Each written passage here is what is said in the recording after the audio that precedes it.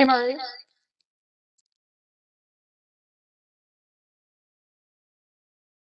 Maurice,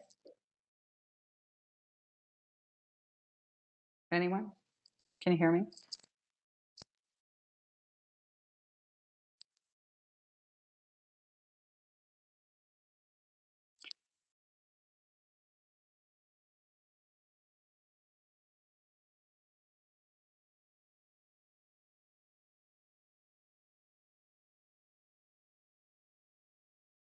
WebEx. Hey, Maurice, are you there?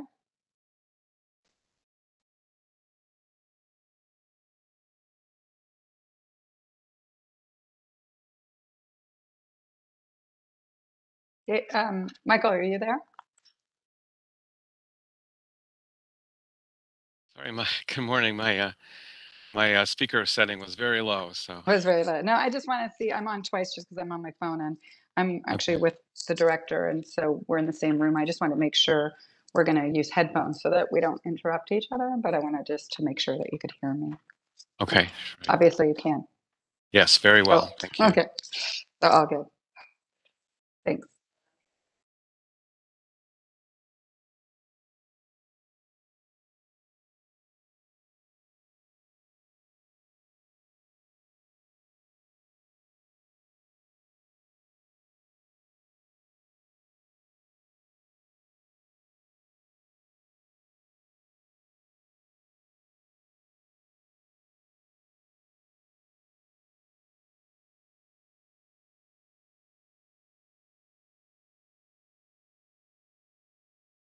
Dang, can you hear me, everyone?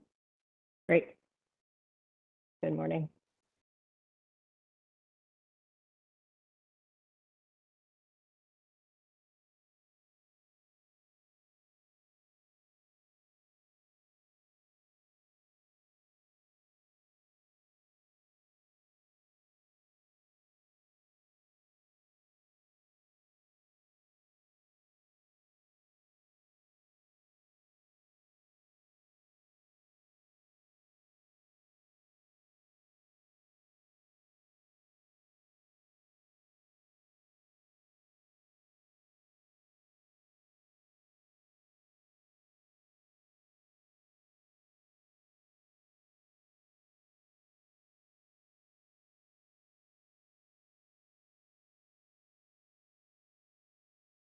I'll turn my video off for now, Madam Chair, so no one sees me eat this sandwich.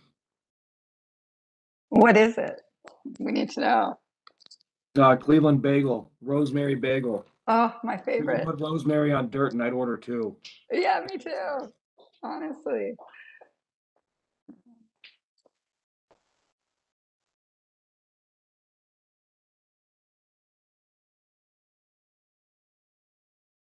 Good morning. Good morning, Erica. Welcome to meeting two.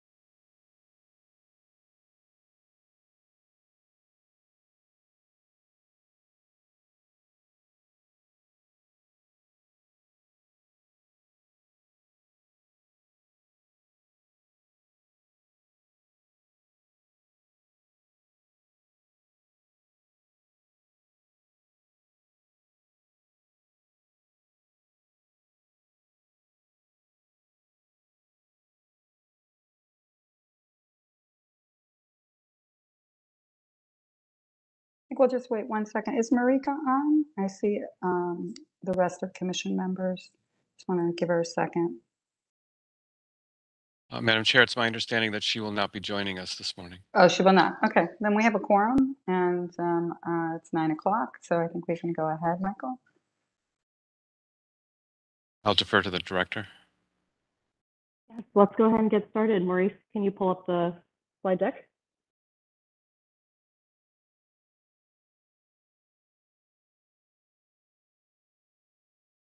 Or is it? Yes, thank you so much. All right, I'll go ahead and read the preamble for this morning. In compliance with notification requirements of Ohio's open meeting law and section 101.021 of the codified ordinances of Cleveland, Ohio, 1976, notice of this meeting has been publicly posted. All boards and commissions under the purview of the City Planning Department conducts its meetings according to Robert's Rules of Order. Actions during the meeting will be taken by voice vote. Abstentions from any vote due to a conflict of interest should be stated for the record prior to the taking of any vote. In order to ensure that everyone participating in the meeting has the opportunity to be heard, we ask that you use the raise hand feature before asking a question or making a comment. The raise hand feature can be found in the participants panel on the desktop and mobile version and activated by clicking the hand icon. Please wait for the chair or facilitator to recognize you and be sure to select unmute and announce yourself before you speak. When finished speaking, please lower your hand by clicking on the raise hand icon again and mute your microphone. We will also be utilizing the chat feature to communicate with participants. The chat feature can be activated by clicking the chat button located on the bottom of the WebEx screen. Call-in users can unmute by using *6. All meeting activity is being recorded via the WebEx platform. These proceedings are also being live streamed via YouTube. All requests to speak on a particular matter via our website and email have been considered. We've also received emails from those who have provided written comments on a particular matter. Thank you.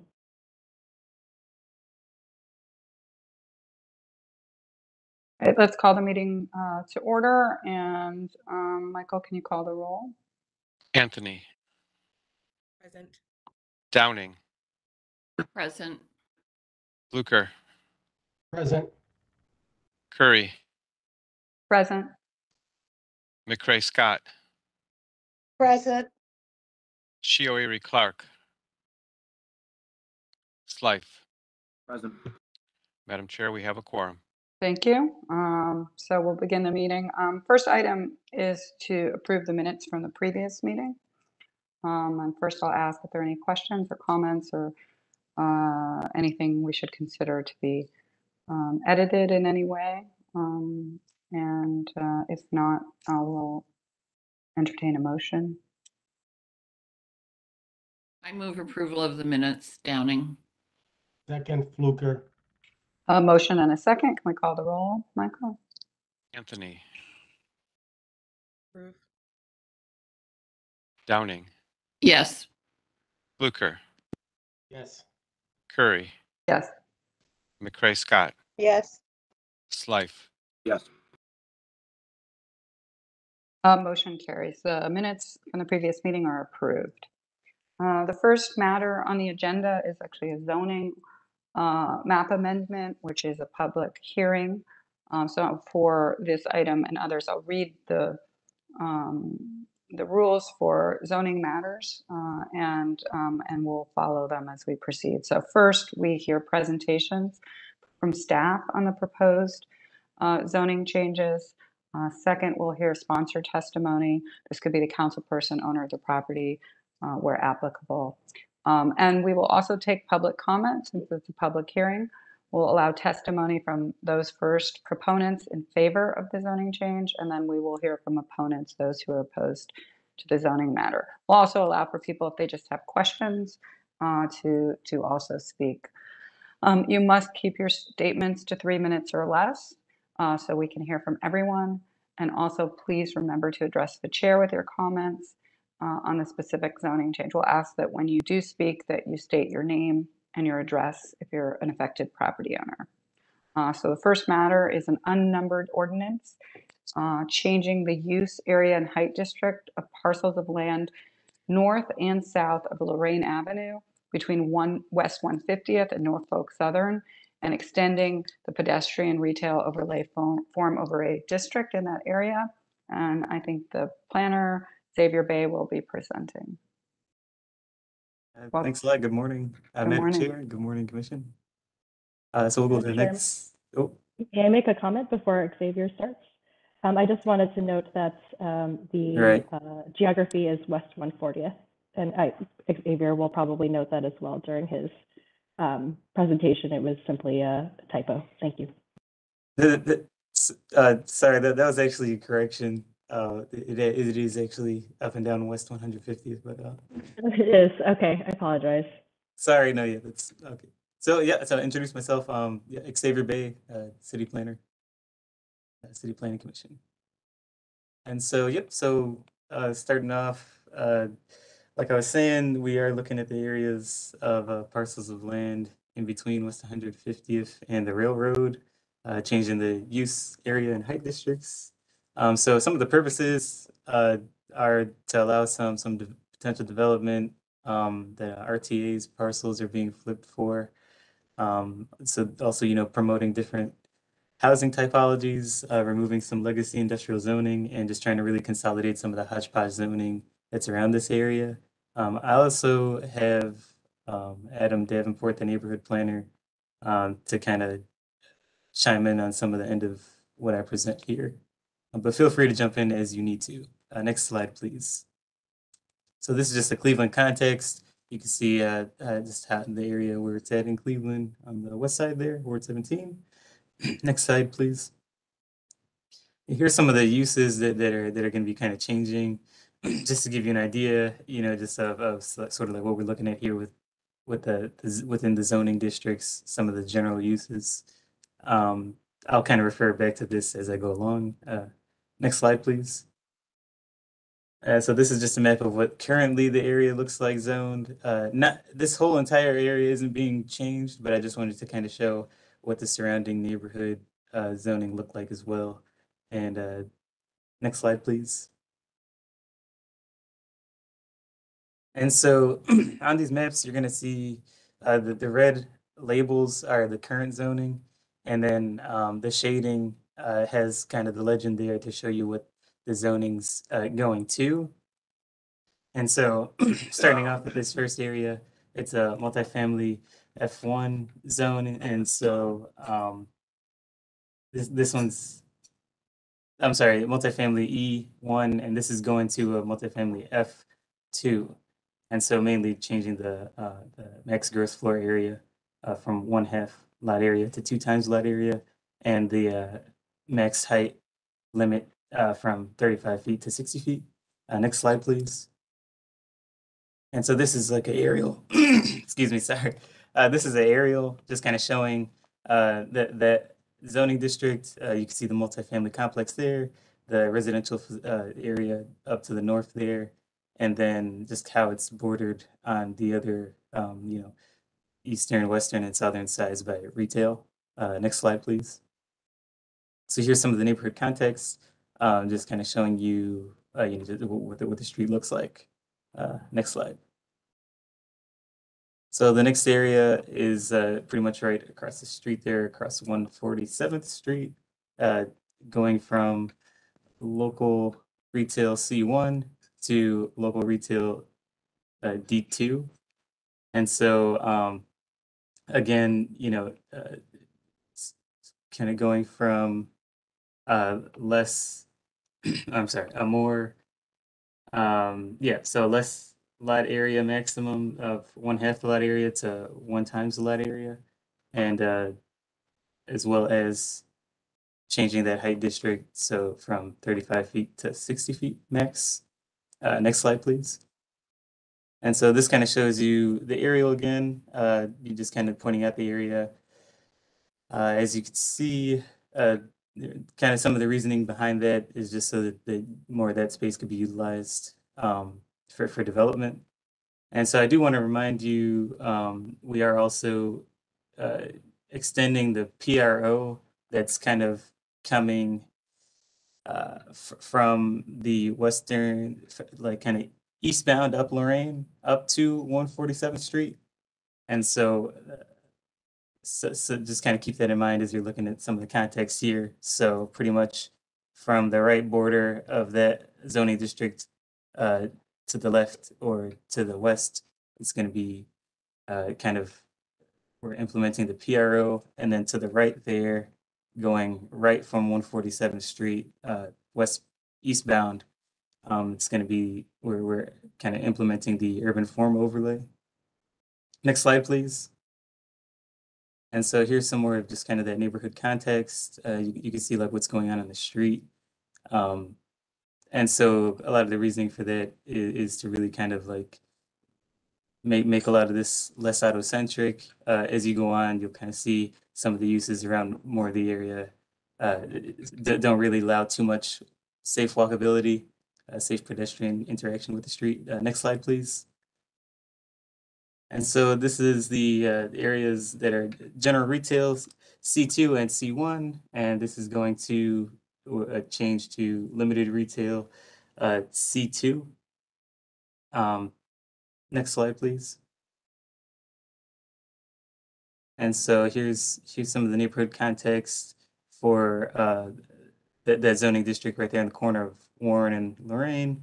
And then the next slide shows kind of across the street there, across that multifamily complex, the other GR C1 zone.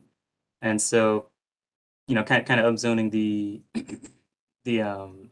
height districts there, height limitations. And so next slide, please. And so here you kind of see some more of the neighborhood. This is some more of the street views of those general retail zone districts. Next slide, please. And so here is kind of like on the north end there, on that northern yellow square, you see just how that area has a bunch of different kind of zoning districts going on, from semi-industry to general retail and also general industry. And so a lot of these are going to, that whole section is flipping over to limited retail business, G2. And so G just reminding you, the max gross floor area is 3 times the lot area, and the height district to 60 feet maximum. And so this is kind of like where the RT, yep, you can go to the next slide, sorry. This is where that RTA station is at, actually on the back end there of the lot. And then right up front to Lorraine, there's like kind of some auto sales going on. So next slide, please. And so here's just kind of, you know, just some of the pictures of the RTA parcels in the back. Next slide, please. And here's some more of the space that's kind of tucked behind a lot of the parcels that are fronting Lorraine and 150th Street. And so this is kind of the only picture I could get, kind of hopping over this fence. If you could see West 150th Street there, and just how the I guess you're kind of standing as if you're kind of walking, yeah, right where the eastern border of this zoning district is at. That's kind of like looking in there. And so this area is also changing over to limited retail business G2. Next slide, please. And so these areas are currently general industry B3, being transitioned to semi-industry G2. And so a lot of these changes you saw are really kind of going a little more restrictive, just really kind of getting rid of a lot of that industrial use, and really trying to make sure that the uses that do come in here in the future are less autocentric and more, it's kind of a better walking experience, a better kind of like pedestrian experience, to keep more of that retail along the frontages there of Lorraine. You could go to the next slide. I actually had some more aerials and street views, just kind of showing you some of these areas. And so, next slide, please. And so this is the street view right there, looking southbound of the southern boundary of Lorraine. So some of the current retail uses. And so this is also where we're implementing the UFO urban form overlay on both sides of Lorraine Avenue. Next slide, please. And so this is the other general industry B3 area that's being transitioned to semi-industry G2. This is along 150th there. Next slide, please. And you could get a glimpse of some of those industrial uses as they stand. These are all Google Street View images that were dated October this year. Next slide, please. Those are live images. It's always sunny with green trees in Ward 17. It's so yeah, so here's just a reminder, implementing the PRO and UFO along Lorraine Avenue, really kind of extending it from the west. If you're going eastbound up Lorraine Avenue, we're kind of extending the PRO and then kind of transitioning into the urban form overlay as you pass 147th Street, continuing eastbound on Lorraine Avenue. And yeah, like I said, really trying to kind of like bring life back into some of the retail that's happening right there on the street. Next slide, please. And really moving away from those auto-centric uses, really trying to help this area be more pleasant for the pedestrian. And also the urban form overlay. Yeah, kind of like what I was saying, improving that walkability, and building a street wall while still allowing some of that room for that facade to be more pleasant. And so next slide, that should be about it. Here's just, showing you again the area of the zoning districts that it's changed. And I guess I'll also just kind of point out once again how you see on the left side of the map here, that purple line is the existing PRO and how it's transitioned. We're kind of extending it there up to 147th and then transitioning to the extension of the urban form overlay. And that's all I have. Thank you very much. I'm going to ask maybe if the councilman would like to speak first. Councilman Fife. Sure, thank you, and thank you, Xavier. That was a great summary, but just I'll try to be brief because I know we have a lot of other stuff on the agenda. But this has been a couple years in the making of determining how we can kind of bring some new life to this stretch of Lorraine between the railroad tracks and Warren Road. Pardon me, I'm a little hoarse.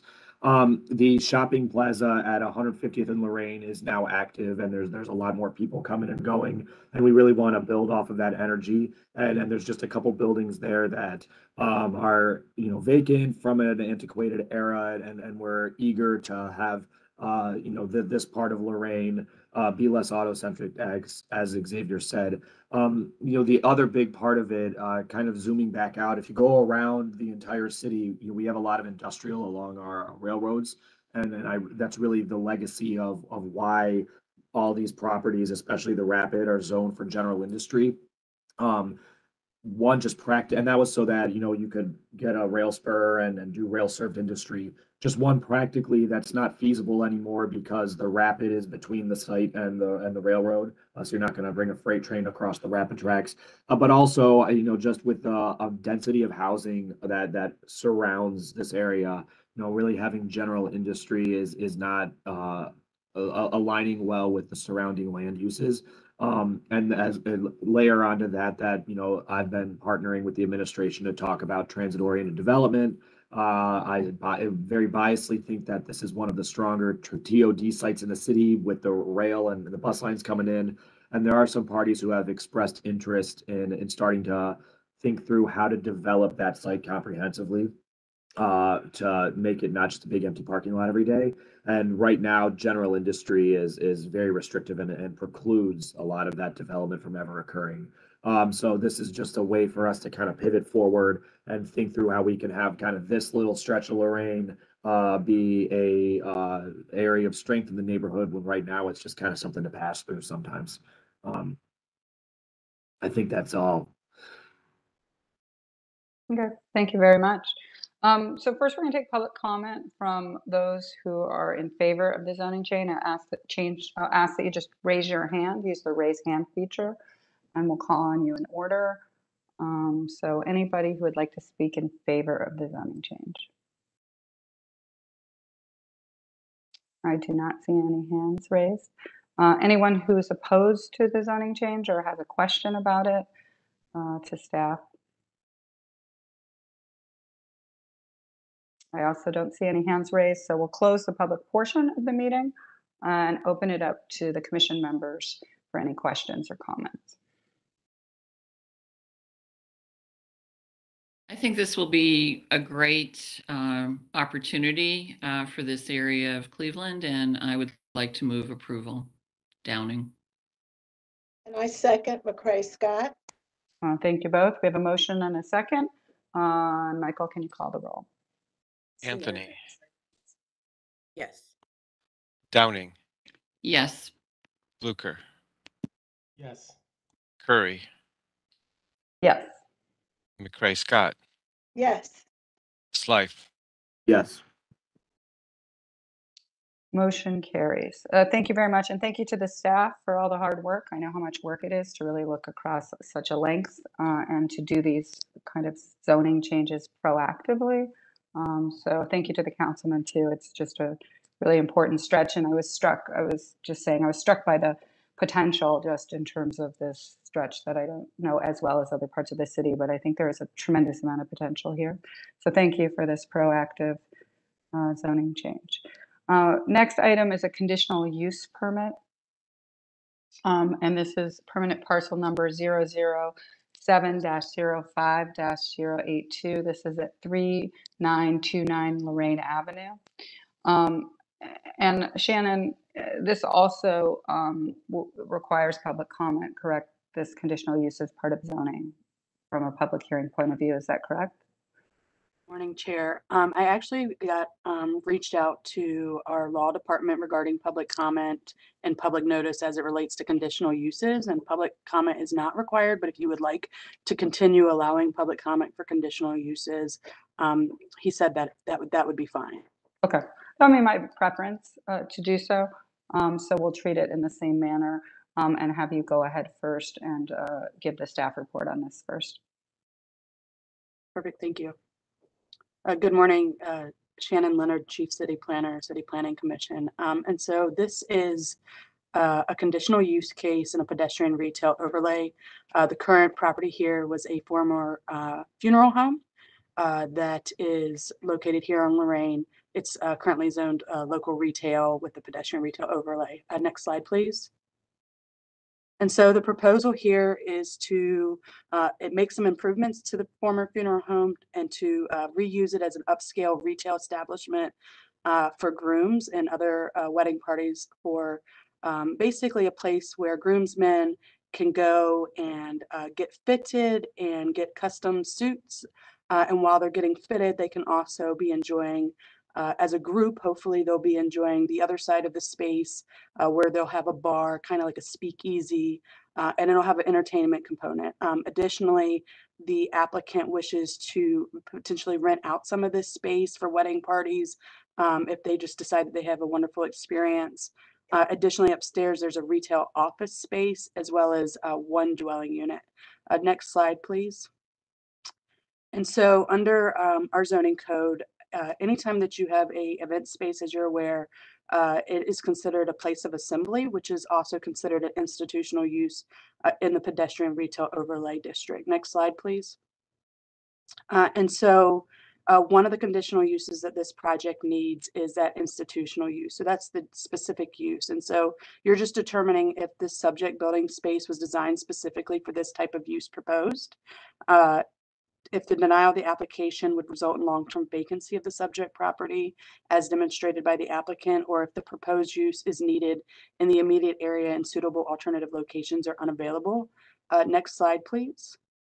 Additionally, there is a driveway and a small parking lot associated with this use. And so this particular applicant would like to continue to have that access. For one, the dwelling unit above, he believes his mother-in-law or he may be staying in that space, as well as for deliveries for his retail establishment.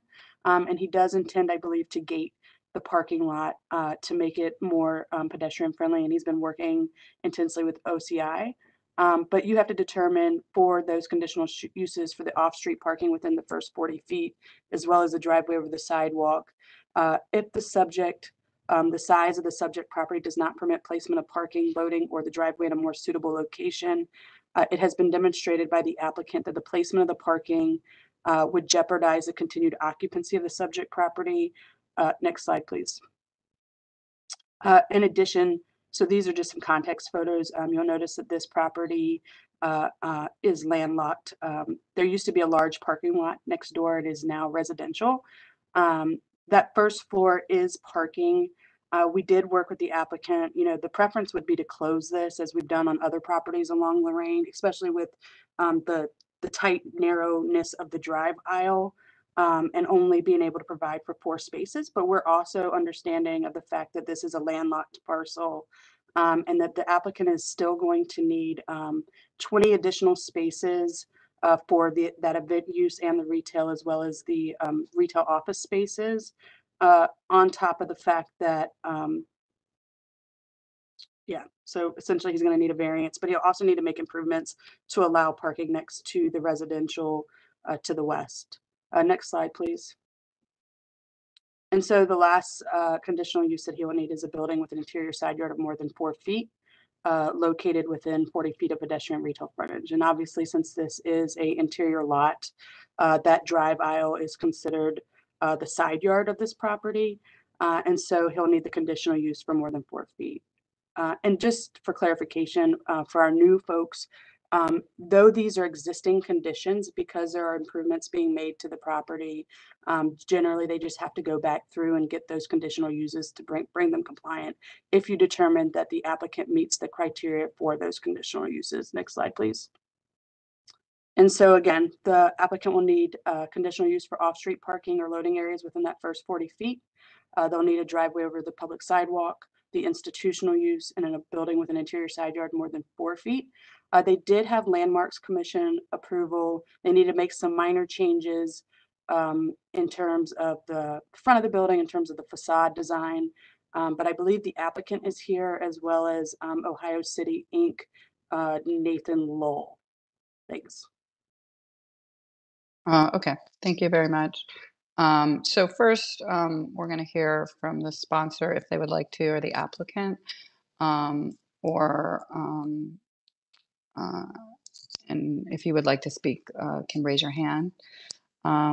If not, oh, is that Zach? Okay, Zach, go ahead. Good morning, everybody. Thank you very much for your time. Just wanted to break into a couple of reasons why I think this small but functional parking lot is really important. First, as Shannon mentioned, my intent is for both my wife and I to live in the single unit that exists, that will exist on the second floor of this building. As a disabled veteran myself, I find it very difficult to consider having to park a couple blocks away. You know, I think we all know what Cleveland winters can be, although it's been pretty mild so far this year.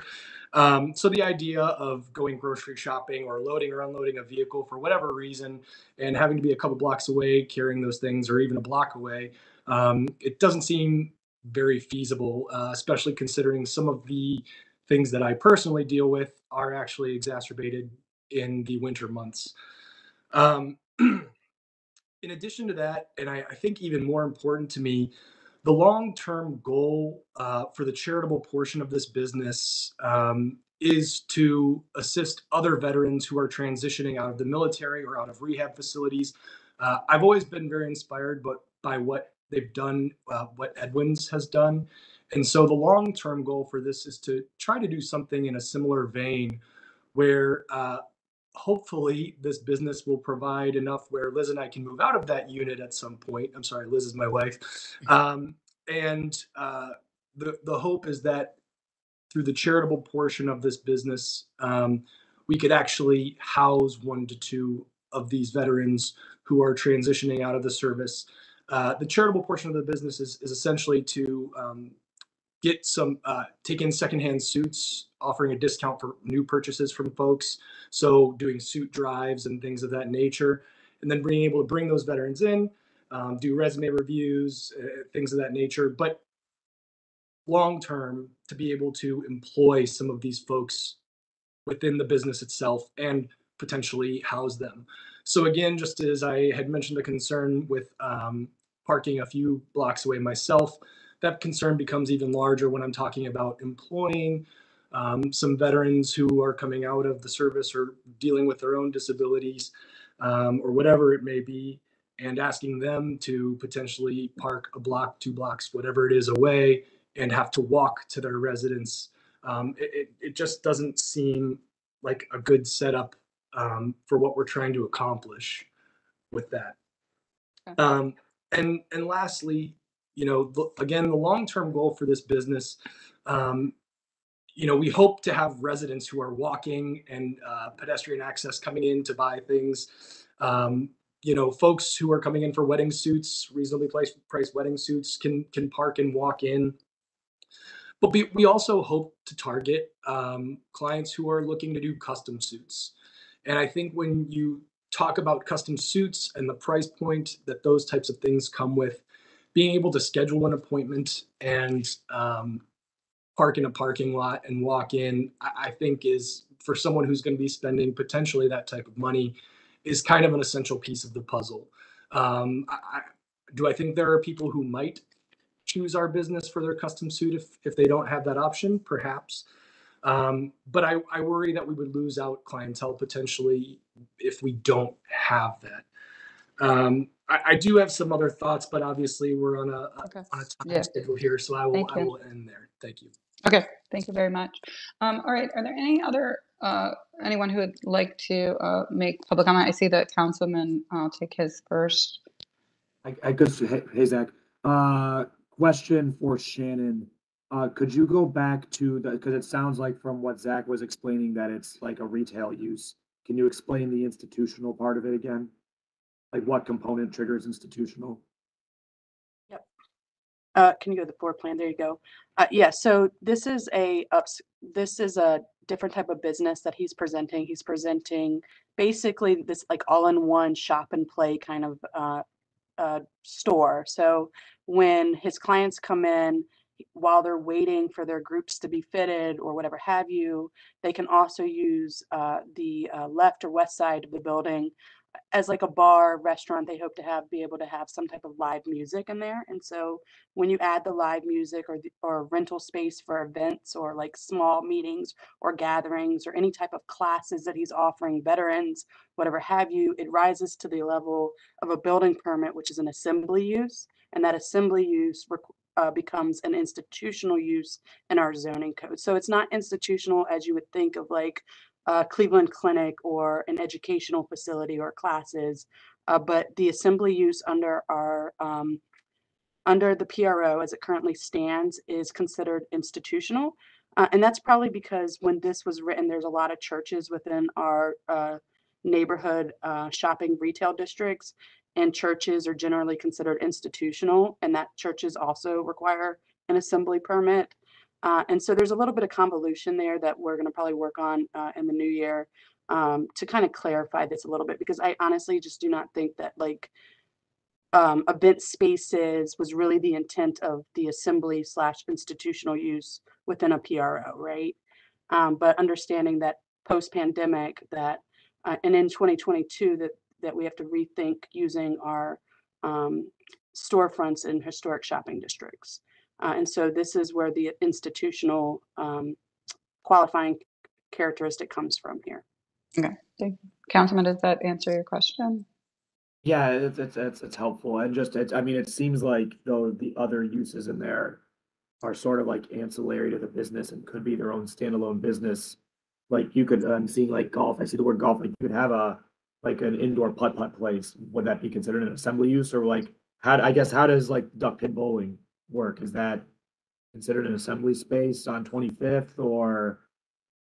Yeah, it's considered entertainment. And so any type of amusement, amusement / entertainment requires the assembly permit over in building and housing. And so it translates back into our zoning code as an institutional use.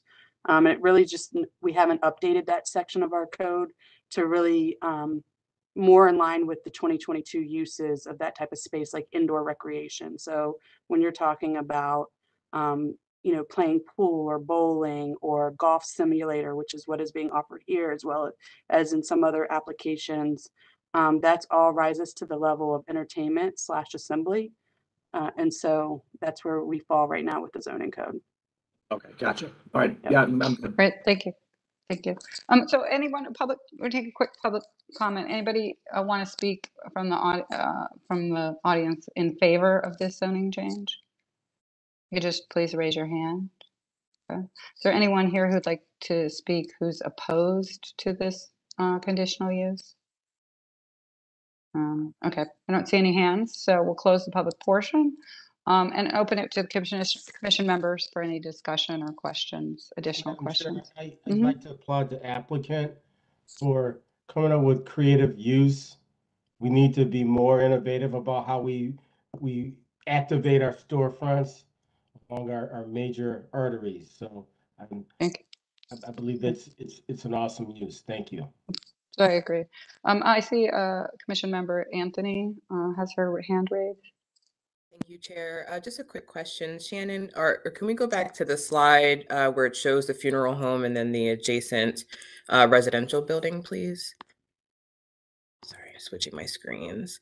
So I did have just one question about the parking. It's hard to see from this view of the picture. So the residential that faces Lorraine, it looks like there's another structure that may be behind that. And I was just wondering, thank you.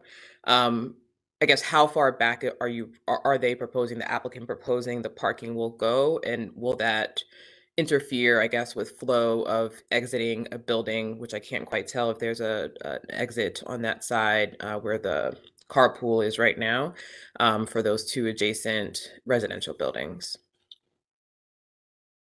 Yeah, good morning. So the proposal here is for 4 spaces. There's 3 parallel along that building. So right now there's currently a chain link fence. That bottom, the first floor of the building next door to the west is actually a parking garage. But so generally speaking, when you have even just a residential, whether there's a parking garage there or not, the zoning code is going to require a 6-foot board-on-board fence. And so there'll be 3 parking spaces along that building, and there'll be 1 in the rear of this the funeral home itself. You can't really see from here, but there's a little spot for parking there in the rear for like what was used probably previously as like drop-offs and such. And previously, actually, this was where the housing is on this corner, was actually just an open parking lot. And so when they did if you go back to the parcel map, Maurice, you can see that this parcel kind of jogs a little bit. Right. Yeah, and here's the site plan. So you can see where the 3 parallel spaces along the building on West 47th is, and then the 1 in the rear. And then they're closing the curb cut down to the required amount for parallel 0-degree parking. So it'll be an in and out. It's a really, really tight drive for the parking. But, you know, understanding if you go back to the next slide, that there is really no way for the applicant to enter this parking lot out because of the way that this parcel was subdivided. Because of the properties in the rear, there's a daycare on the south here, but there's no way to extend that road into this parking lot or that alley, that very small alley into this parking lot. We kind of walked through the different scenarios with Ohio City and Landmarks, and they really just couldn't find a better solution if they were going to keep this parking lot. So Thank you. that helps. It does. Thank you so much, Shannon. Sure, thank you. Any other questions or comments from commission members? Madam Chair, I'd like to move to approve the conditional use permit as described herein. And I'll second Downing. No, thank you. We have a motion and a second. Can we call the roll, Michael? Anthony, Yes. Downing, Yes. Blucher, Yes. Curry, Yes. McCray Scott, Yes. Slife. Councilman? I said yes. Great, thank you. Motion carries. Thank you. Thank you very much to the applicant. And thank you, Shannon. Always so thorough. Lot splits and consolidations. The next item is permanent parcel number 002-012-029 and -056. This is at 4501 and 24511 Clinton Avenue. The project sponsor is Mary Elliott. Are you here to speak to this matter? I am. Good morning, Madam Chair. Thank you. Yes, good morning. City Planning Commission. I'm here today to request a change of the plat for the property that is actually around the corner from the named. They're both impacted, 4501 through 11 Clinton, as well as 1448 West 45th Street, of which this is the primary reason for this plat consolidation and split. The property at 1448, Michael, could you go to the next slide, please? The purpose of the change is for this particular address, which fronts West 45th Street. Presently, without these changes, it exists with a 6-foot rear lot. My intention ultimately is to condominiumize the townhouses on Clinton. I have a sizable 50-foot lot to the immediate west of the Clinton frontage, and this will allow for this property at 1448 West 45th Street to have rear footage. As you can see, there's no frontage for a yard. Please, next slide. So you can see I'm very close to the West 45th Street on-ramp at Detroit and West 45th Street. And so 2 blocks south of that is where this property is located. That gives you, again, the site location. So these are the Clinton townhomes. I've owned those places for a long time, since 1994. My late husband and I have renovated them at that time. They're actively occupied, and it was always our intention from the time we took title to turn this site into condominium housing to increase home ownership, as well as the 1448 Street property, which will at some point soon, hopefully, be sold. And the site improvements will help enhance home ownership opportunities, changing it from 5 rental units, 1 single family at 1448, and 4 units on the corner to all owner occupied. Next, please. And you can see how they're adjacent. You see the fence that fronts West 45th Street is actually part of the Clinton parcel. Next, please. And this gives you the general intersection. You can see the water tower there right across from Garrett Morgan High School. Next, please. And again, this is the frontage with the gas company's fencing around the tree. Next, please. And this is the Vine Court viewpoint. Next, please.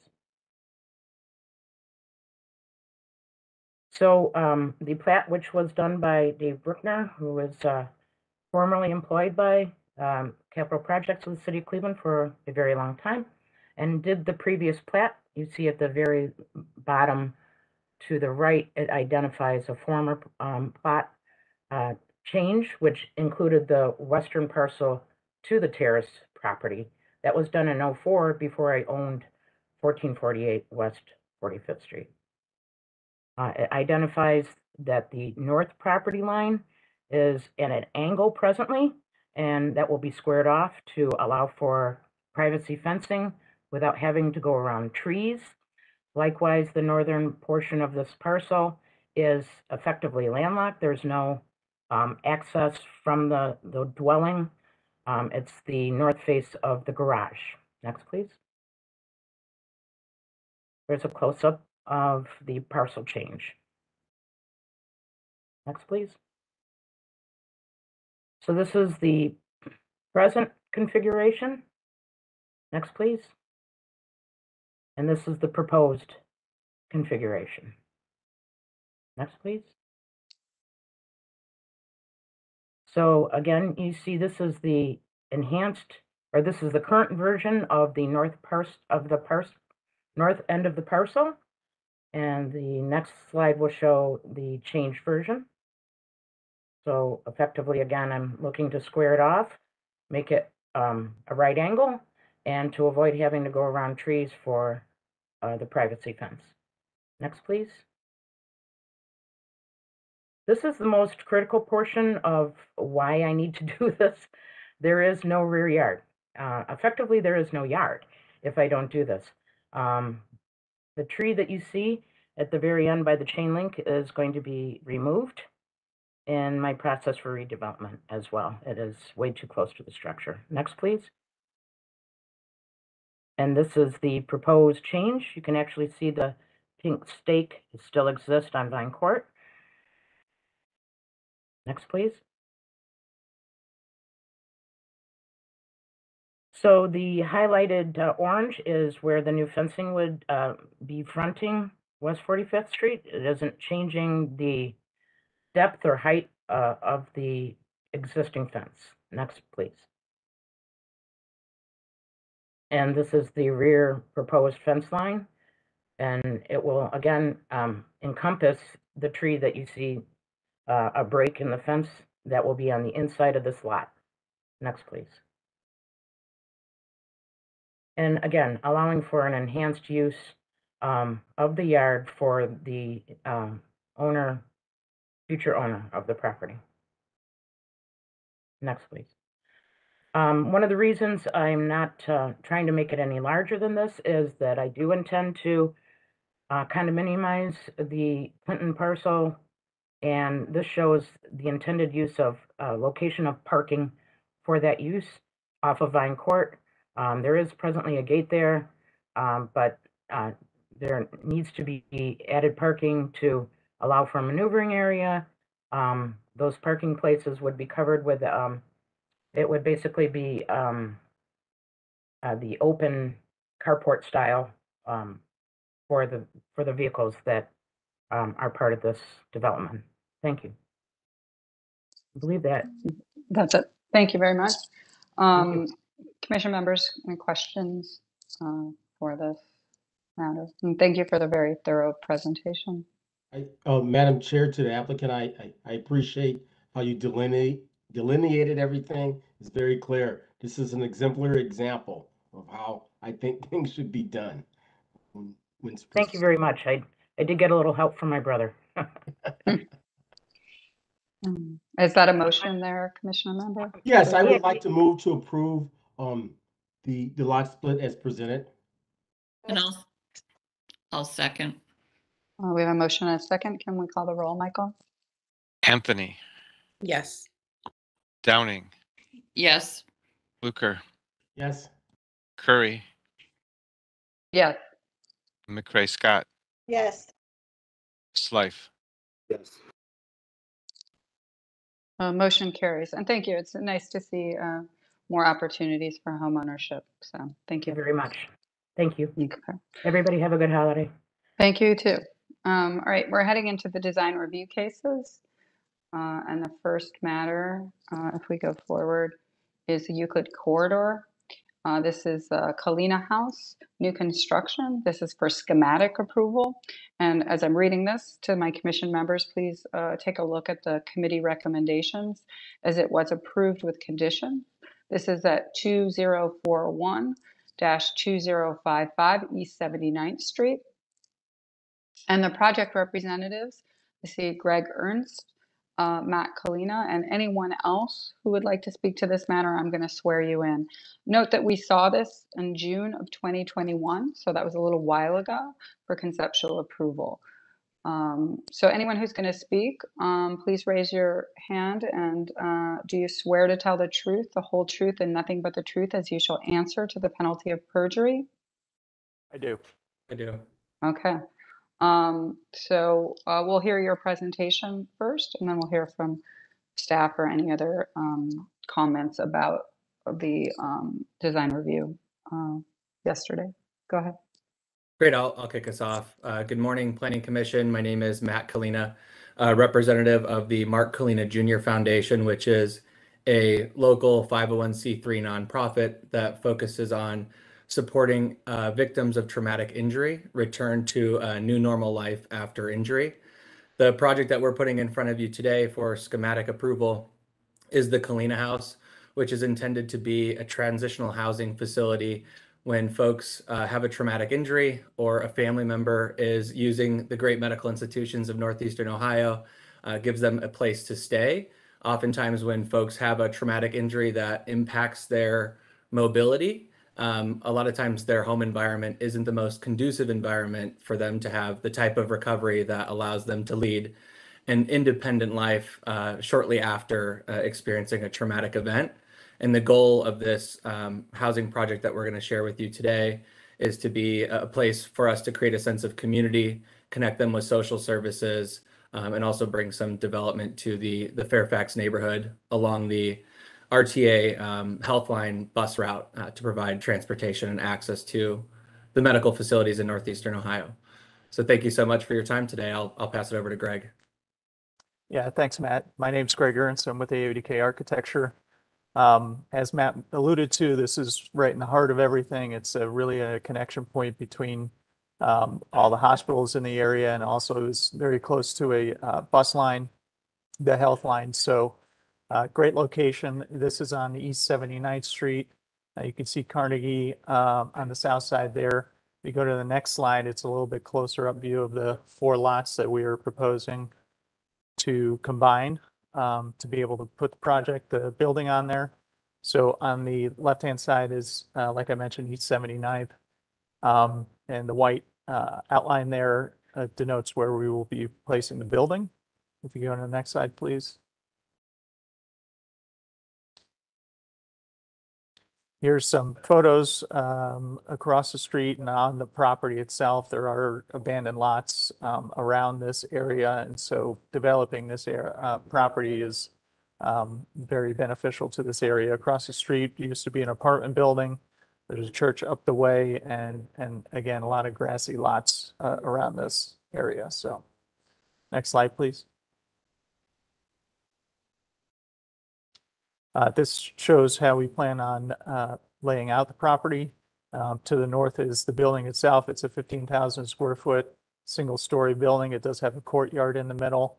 It has a setback corner just denoting where the entrance is, which is essentially right in the middle. And then we have 19 parking spaces to the south. There's a dumpster on the southeast corner, connecting sidewalk to the main sidewalk on East 79th. And we are in agreement with the comments made by Euclid Corridor yesterday, and so we will be making those changes for the final at our next Planning Commission meeting. Next slide, please.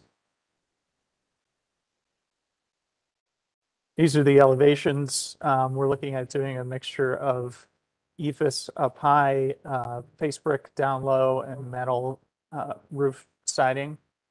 Metal standing seam roofing. The main elevation has a good amount of glass on it, just to connect the people from the inside to the outside. And like I mentioned, there's the kind of that cloistered courtyard in the middle. And then around the other 2 facades, the north and the east elevation. There were comments yesterday that we're going to look at the gable end, and we're going to look at some of that punched opening just to kind of dress that up a little bit. Next slide, please.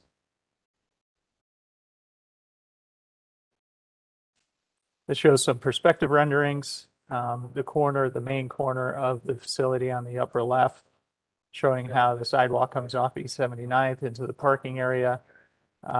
And just to kind of break down of forms towards the corner to enhance the corner. And you can see on the upper right-hand corner is, again, just a lot of glass. The entrance is off to the right there. Bottom left-hand corner rendering shows the entrance to the left. You see the doors are open. Then we've got a small fountain with a niche where it says the Kalina House, some areas for seating outside. And then again, that courtyard on the bottom right-hand side, just to allow people to get outside and still be, in a part of the facility and breathe some fresh air. So next slide, please. This is plant list and lighting schedule, which we can get into detail if you wish. Next slide. This slide just shows the plantings they were planning on putting in and the light pole and lighting that we were planning on doing. That's it. Thank you. Okay, thank you very much for the presentation. Commission members, any questions or comments? And once again, can you go back, Maurice, to the conditions on this? And I'm going to kind of ask this to the staff who were part of the design review here, is that if committee members are okay, this is for this is for schematic design approval. But if they're to really meet all these changes and come back to design review and staff, if the commission members feel comfortable about this actually coming back to staff for final approval as opposed to back here. But I'll leave it up to the commission members. Any questions? Yeah, Madam Chair, it would help me immensely if I could see how this building sits within its context. Is there a site plan that's superimposed over an aerial that kind of gives me an idea of how things are situated? I could speak to that. There isn't in the package. I mean, we showed the property over the aerial, but we didn't put the building in it. But East 79th running north-south on the west side there, the building parking lot is essentially on the south property line. So if you go to the third slide, it shows the close-up of the building plan itself, and that's essentially how it's located. Oh, the fourth slide. So I can explain some of the buildings that are around it if you'd like that context. could you do that? That would that Yeah. would help. In the bottom left of this image is Angie's Soul Food Cafe. Directly to the left, across the street of East 79th, is a vacant apartment building that's 4 stories high. And then in the top left corner of this is a church. Directly above the lot is a CVS pharmacy. And then directly below the lot is the new, I believe it's Bank of America or US Bank. Yeah, that helps. Thank you. I was trying to get the proper context. Yeah, and for context on why the site selection is we're trying to create something that promotes the independence of these folks after they leave the medical institution. Being nearby a pharmacy, nearby a place of faith, food, and also financial services were things that we thought would be attractive to encouraging the independence of the folks that are living here as they adapt to their new ability. Yeah, no, I understand me because you have Dunkin', you have Cleveland Bagel. So this is nicely, I think it's nicely situated. Is this a 4%? What is this, a tax credit deal or OFA, low income? What's driving the financing? We're currently working through the capital stack that we're going to be working with, but there has been discussion around opportunity zone tax credits, and we also spoke with some members on how we could potentially get tax credits for job creation and what we're trying to use for the space. But we do have some commitments for financing from a couple of private folks, and also donations and contributions from the 501c3 nonprofit that is supporting the development. Thank you. If I could interject too, real quick, Matt, the the stay time, I think you had mentioned it yesterday morning, is about 60 to 90 days. Is that correct? Yeah, we're estimating between 30 and 90 days is what most folks would likely use the facility for. So it's not necessarily long-term. Thank you. Any other questions or comments from commission members? Yeah, I have a question. Are you open to incorporating the comments from design review? Yes, we are. We have no issues with those comments and we will incorporate them. Then I move approval, incorporating the comments from design review. And I second. We have a motion and a second. I'm going to ask this just because as I've been trying to, make the commission more efficient. So to Commission Member Downing, and I think the director is okay with this, is the idea of actually giving them final approval, but to come back to staff with the changes so that they don't have to come back here again since they have already been here twice. Yes, So are you okay with that? I will revise my motion, Madam Chair, to move for final approval, incorporating the comments from design review for staff review. Are you okay with that, Commission Member McCray-Scott? Yes, I am. Absolutely. Okay. Thank you. Motion and a second. Let's call the roll. Anthony, Yes. Downing, Yes. Blucher, Yes. Curry, Yes. McCray-Scott, Yes. Slife. Yes. Motion carries. Thank you very much. This is Euclid Corridor. This is the Cole Eye Institute seeking final approval, 2022 East 105th Street. We have representatives here from the Cleveland Clinic, from Bostwick Design, and HGA. We actually saw this on September 2nd, where we did schematic approval, so that it had conditions at that time. So we'll ask that the team address those directly as they present. And I need to swear everybody in at once. So do you swear to tell the truth, the whole truth, and nothing but the truth as you shall answer to the penalty of perjury? I do. Yes. Okay. So please go ahead and move forward with the presentation, and please also just address the items from local. Thank you. And as you mentioned, we did present to Euclid Corridor Design District. We were asked to clarify four conditional things. And we wanted to postpone our presentation to City Planning Commission until we could quickly address those four issues. So thank you for allowing us to postpone this meeting until today. We will address those issues, but as was mentioned, we are seeking final approval. So we have some elaboration and finalization of the design that we presented to the commission earlier in the beginning of September. So with that, I'll let my partner, Brian Wall, continue with our presentation. So thank you. Thanks, Robert. Today, what we'll do is we'll go through the site just to remind everybody where the location of the building's going. We'll review the site plan. We'll go through the landscape plan. We'll quickly breeze through the floor plans because I know that's not as important as the exterior that we have here at the end. So if we could go to the next slide, please.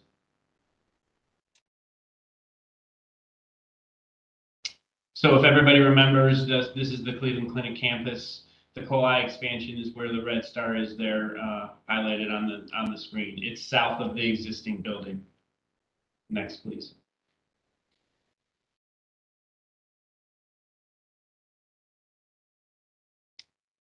Zooming in a little closer to our site itself, we are surrounded by the existing Cole Eye, the Cryo building to the west, and the Tassay Cancer Center to the south.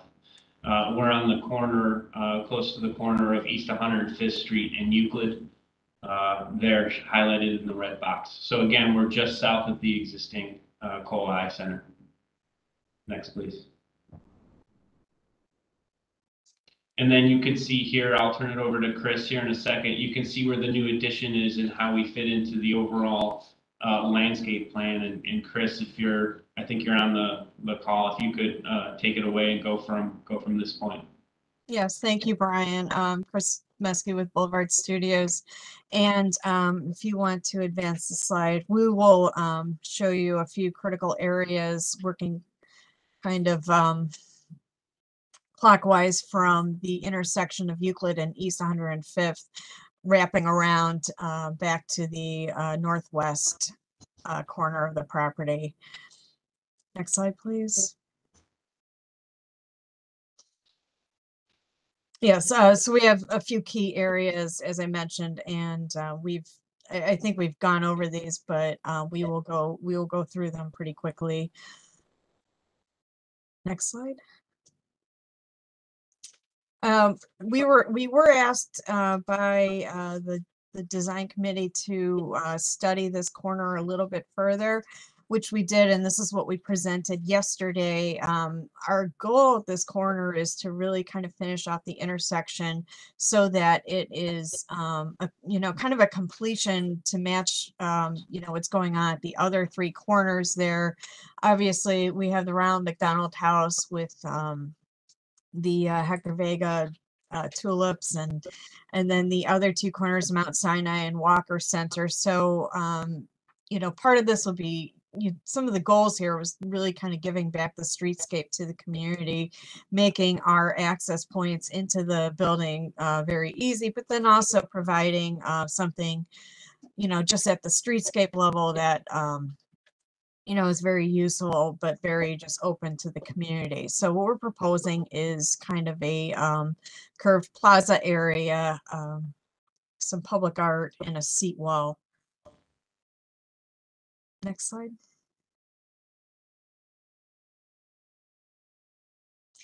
And we have some gray pavers proposed at the building. So what we're proposing here is a very durable paver that is, an appropriate size and shape for the streetscape setting. It's definitely reflects what's going on the crosswalks and what's going on at those opposite corners, but it's still in this shade of gray that's really going to kind of reflect back what's going on, what we're proposing at the building. We're also proposing a concrete seat wall here. We actually have some grade. The topography rises as you approach kind of the center point there. So it's really kind of an opportunity to hold that back a little bit, create this plaza area, but then also add some seating. And then we are vetting a public art piece with the clinic. And finally, we do have an existing interpretive sign there that we plan to keep, and it's going to be very accessible and visible from all those vantage points. And then we'll add in some low landscape material that very hardy but good color throughout the growing season. Next. And in response to the conditions that when we met with Euclid Planning Commission, we wanted to show them what this corner would really look like, not just in plan, but how the corner responds to the building and how the building is the backdrop for this corner. So you can see here, standing on Euclid and 105th Street, the public art is masked in the front there. We haven't gone down the path of what that is yet. You see the interpretive sign on the right, and then the seat wall along the middle there with the plantings that Chris was mentioning. Next, please.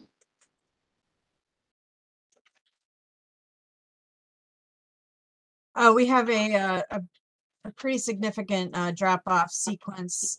So the loop is very important in terms of, wayfinding. And again, the assumption is that we're dropping off folks with, diminished vision. So it's very important for us to provide paving and landscaping that's very indicative of where those entry points to the building are. We're proposing,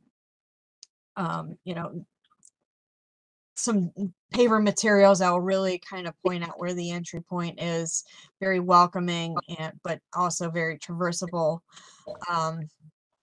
And then a series of benches, you know, it's going to come up that people will probably be, you know, waiting at some point. And this is also a discharge area. So comfortable seating, and then a few bike racks because some staff will arrive by bike. We're also showing some connection points. We have a transit waiting area on East 105th Street. We are providing very good access to and from. A few grading issues, but it should be very accessible from the street. Next slide, please. We have an overhang area and a pretty steep slope, so we're just proposing some very low material that'll spread, but not be invasive, provide some good color and texture, but remain very low maintenance. Next slide. This is a west entry. It's going to reflect quite a bit of what we're doing on the east entry, but it's also seen as an opportunity of creating a small garden space. We're proposing kind of a sensory garden. This is, again, we are dealing with people with diminished vision, so a place where they can come out and smell and hear and feel and just really kind of enjoy this space. Again, with the same seating, and we also have the Gordon Gunn sculpture that will be relocated here. It's going to be very visible from the roadway and from the pathways through the garden space. Next slide, please. At this intersection, again, we're addressing the streetscape. We also have some existing large overgrown evergreen trees that are kind of past their useful life. So we're using this as an opportunity to extend the corridor of trees, and I'm drawing a blank.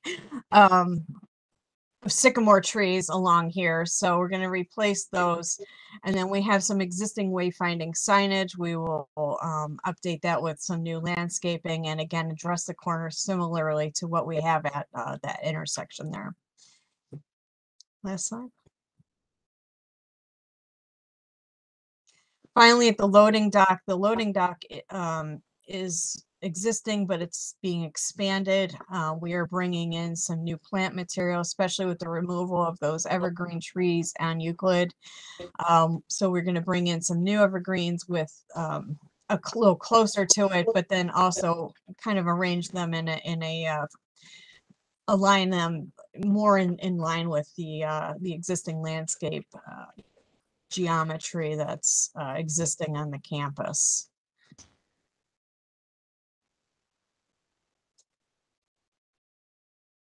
So as we get into the site lighting, it's really important to make sure that we make it a very transparent space, bring people into the area here, and we're thinking very hard about where we place the site lighting. So you can see here we're using bollards to highlight a lot of the pedestrian paths around the new addition itself. You can see where there's existing street lights and where we're adding new street lights, as well as, you know, the clinic is very consistent across their campus, using the pencil lighting, what we call the pencil lighting, throughout the campus to make it consistent across the entire organization's campus. Next, please. Signage is also another key component of our building and making sure people get to the place that they need to go to. So we're having a new building mounted signage on the east side where you see the dot there in blue. You can see where there's existing signage, which is also important to make sure people find the right place. And then the added site monument signs that we're putting at either end of the new drive that's on the south side of our new addition. Next, please. I just quickly want to go through these. Can you go to the next, please? Just briefly on this one, the east side is where 105th is. We're using, we're having an atrium in between the existing and the addition to help blend the two together. That's the big point here. Our entry is in that east and west end of the atrium. If you could click through the next couple slides, that would be great. Keep going. Just an idea of what we're doing on all the floors, which I showed last time. Next, please. One more. The way the new addition relates to the existing building, you can see here. Just a quick building section. Next, please. And then we'll get into the exterior now, and I'll turn it over to Bryce. Thank you, Brian. Good morning, everyone. Bryce Huberts, HGA. This is the east facade. This illustrates very clearly what was shown by Brian in the planning. On the right side of the page right, which is the north, that is the existing Colli Institute. The new addition is the much more quiet and respectful box on page left. This has a similar massing as Kreil and Taussig on that create the edges of Kreil Mall. In between that atrium piece that was mentioned earlier is not only the element that separates the new addition from the existing building, but also unifies all the program within. And this is the point that the patients and staff will enter the building at the ground floor. In the new addition, there's a large overhang that will accommodate pickup and drop off for patients in inclement weather. And the biggest expression are these three elements of fenestration, one per each elevated floor plan. And that relates very similarly to, or echoes, the language of Taussig on the south side of Kreil. Next, please. The south facade, this is immediately north of Kreil Mall. This creates that northern edge. We are including as much glazing as possible, again, echoing our neighbor to the south of Taussig. But a little different detail where we have a frame that's really highlighting the program within and creating as much visibility and daylight for the occupants within the building. The ground floor is recessed beyond the edge of the building to really protect itself from daylight, direct daylight. Here we are using clear glass on the ground floor and in the atrium, but the upper levels 2, 3, and 4, as shown within the picture frame, is high-performing glass to accommodate the solar orientation. Next, please. The west facade is very similar to the east facade. It's symmetrical. We have the 3 ribbon windows on 2, 3, and 4. And this also shows the expansion of the loading dock and how we are visually protecting it from the outside world. Next, please. My favorite facade, the north facade, the new addition, although it's a larger mass, is really subdued and almost obscured by the existing building and becomes a much more special element to the internal campus of Cleveland Clinic. But from the external community, it is a much more reduced mass. Next slide, please. Here's a more polished rendering of that experience from the corner of 105th and Euclid. And this really illustrates the language of that street facade and how the massing and fenestration relates to the existing buildings of campus and the surrounding area. And how it frames and really creates a wonderful moment for Kreil Mall within. Next, please. This is our main drop-off. This was one of the comments from the Euclid corridor yesterday. There was an interest to really emphasize the main entry, and we are accommodating that by including a much more tactile and warm material. The underside of this canopy will be a wood product to really become a more welcoming and inviting experience for the patients, leading you into that wonderfully glassy, transparent atrium beyond. Next, please.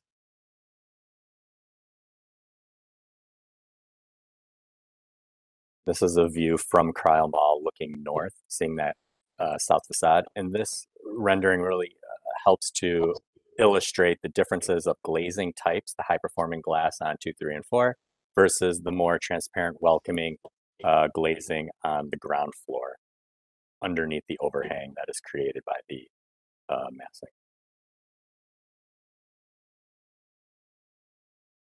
Next, please. This is an illustration of the different material types that have been mentioned throughout this presentation, as shown on the right.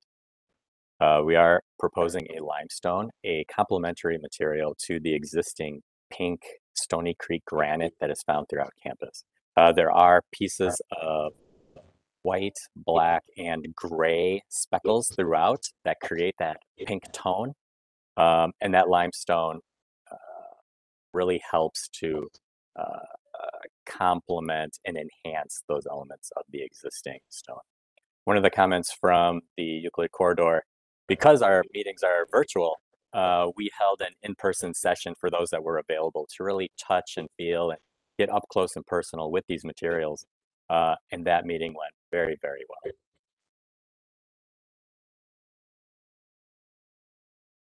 Next, please. Thank you. So thank you. We're prepared for any questions or clarifications you might have. Thank you. Okay, so of these four comments, you are addressing all of them? Yes, we have addressed all of them, and the imagery that we showed you today, we showed yesterday at the Euclid Planning Committee, and they were very happy with the updates that we made. Okay. All right, commission members, any questions, comments?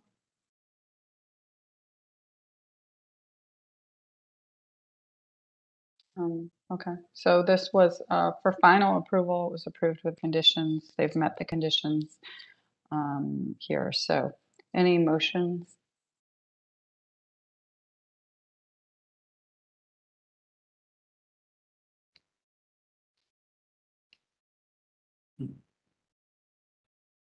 I'll move approval. And I second. We have a motion and a second. Michael, can you call the roll? Anthony. Yes. Downing. Yes. Fluker. Yes. Curry. Yes. McCray Scott. Yes. Slife. Yes. Motion carries. Thank you very much. And we will look forward to the construction shortly. Thank you. Thank you very much. Thank you. For the next two items on the agenda, I'm going to actually, and including the administrative approvals, if Commission Member Fluker doesn't mind, just because I need to actually leave the meeting because I'll recuse myself and actually exit the Zoom. If he could take the remainder of the meeting, and I know there might be a second or two that he has to jump off. So just in case, I do not believe this meeting will go past 11, but if Commission Member Downing, just in case, I just want to alert her that there might be a second or two that she's needed. But with this, I'm going to recuse myself and leave the meeting for the remainder of this meeting and turn it over to the Vice Chair, Commission Member Fluker. So thank you. Thanks, Madam Chair. Oh, wait. Hold on. Yep, I'm leaving. All right, thank you. Bye. See you. Final answer? Okay. Yes, final answer. I'm leaving. Bye. Thank you. Vice Chair Fluker, I do need to leave at 11:15. So anyway. Okay. Well, thank you. Let's see if we can expedite some of these things. Sounds good. We don't want to lose a quorum. Next agenda item is proposed demolition in Euclid Corridor Design Review Case 36. Do we have anyone from staff, or is there another applicant presenting this one? Yes, good morning, Vice Chair Fluker. This is Roseanne Potter, Senior Vice President and CFO of the Cleveland Foundation. I'm here today with representatives from VOCON and also representatives from Merit Chase.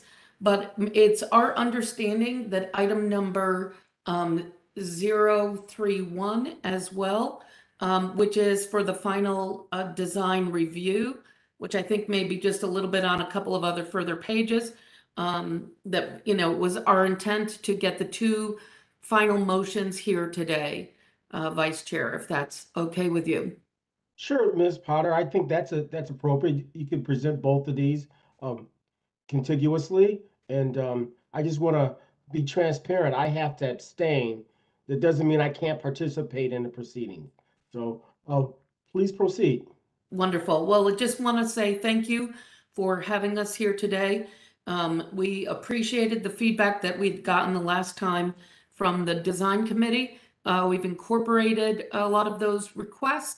I am very excited here to present the final design of the Midtown Collaboration Center. We also have one of our anchor tenants, Jumpstart, Ray Leach here, is also on the line.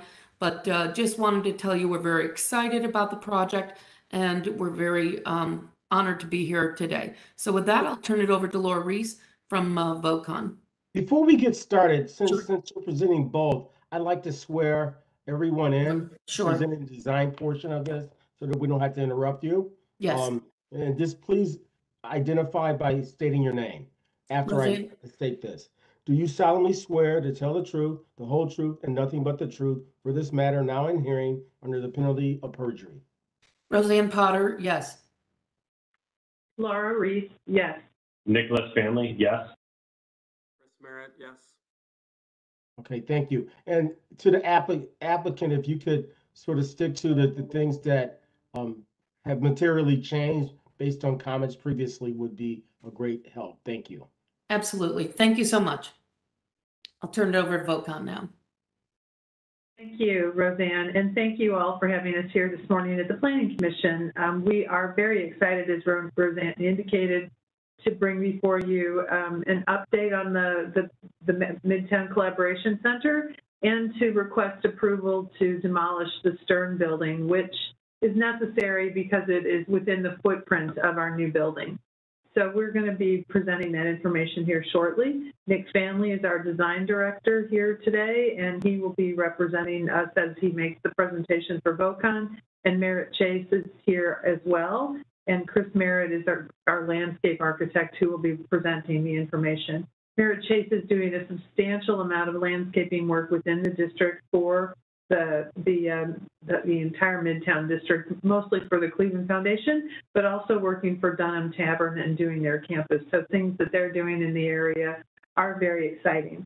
As Roseanne indicated, today we are seeking final approval for the Midtown Collaboration Center and for the demolition of the Stern building. The Stern building occupies the lot that's about midway through the East 66th Street, and we will show you more of that in just a moment. Since our last meeting with you, where we made our presentation, we have been very busy working with a lot of different entities to make sure that we do incorporate the comments that were made at the meeting, both from the design review meeting and from the Planning Commission. And so we've been working with PetBot to talk about our site development. We've talked with City Architecture about the design of E66, and we're trying to collaborate with them to coordinate our work with theirs. And we've also received zoning approval for the project. So we've been busy working with the city to make good progress on the project. So with that, I will turn it over to Nick to do the design presentation. Great. Thank you, Laura, and thank you to the committee for having us today. I'll try and make this quick. I hear some time constraints, so we'll jump right in. The Stern building, mid-block between Chester and Euclid on 66. You can see the location plan. If you just go to the next slide, please. You know, we took some contextual photos. Historic plat map. You can see the site and all the different parcels that the foundation has acquired and the Stern building parcel location. Next slide. There we go. Exterior of the building, old industrial building that's being used as a construction trailer currently, kind of been left dilapidated. And next slide. interior of the building, you can see the shape. It's been left alone. Anything you see that is working is probably due to the team working in there for the Cleveland Foundation headquarters. Next slide. Upstairs, same thing. You can just see a lot of stuff only really pertaining to new construction next door. Next slide. The one slide here that I think is really important. The one thing of note that we've been able to discover is the Heckler service business that used to be in this building before Stern, and this beautiful plaque that is dedicated to the people who have served in the military for that business over the time period they existed there. We have agreed to salvage this plaque and make it a new part of how we display the part of the interiors in the Midtown Collaboration Center. Roseanne, I don't know if there's anything you want to add to that. Sorry, couldn't find the mute button, but no, we've arranged, these are being taken down with care, and we definitely will find the right place for them. Thank you. Next slide. And then I think this just shows the intent and the location of the Stern building and why we need to take it down in order for the Midtown Collaboration Center to be built on the site. And that's really the extent of the Stern building. I think we can go into the Midtown Collaboration Center unless there's a question. Commission members? Okay, please proceed to the design.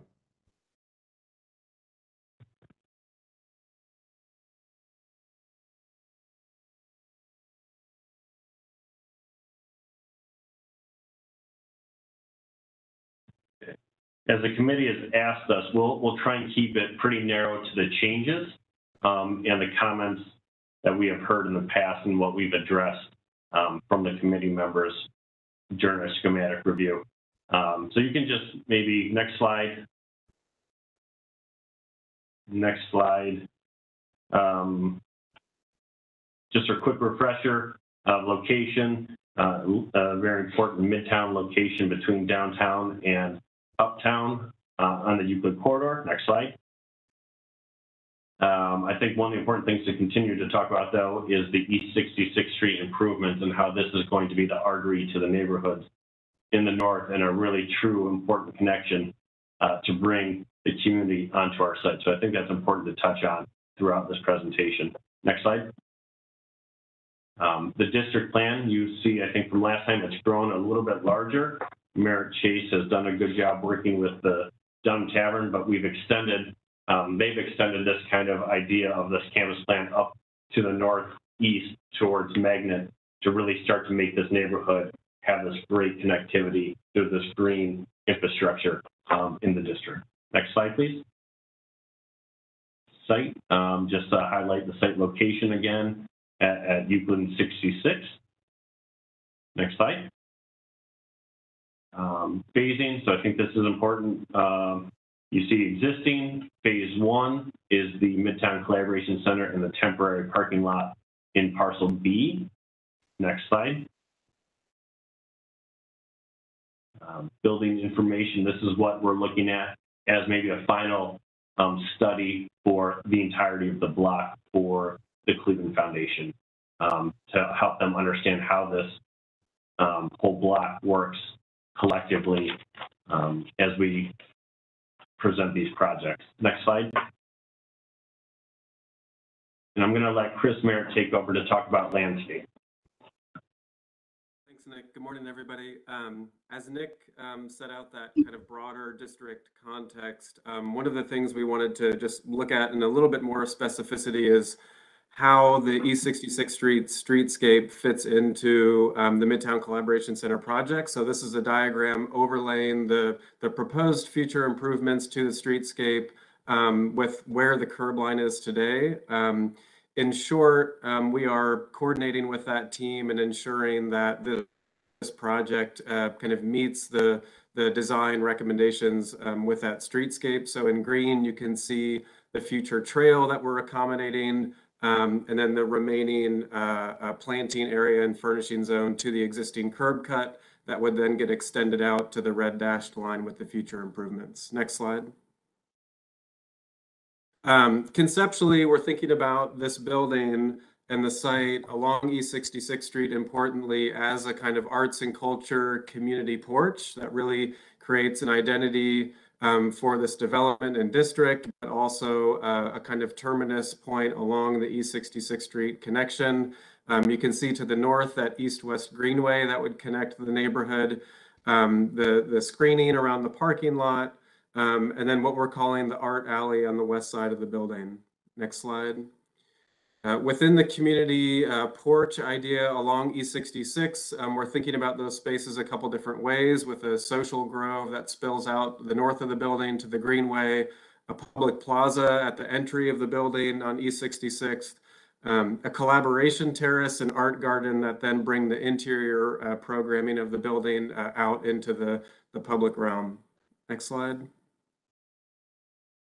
So here you can see an illustrative plan of how this all comes together, with the social grove to the north, with the brewery and music studio, using that as patio space at the greenway and a kind of welcoming point from the neighborhood on East 66th.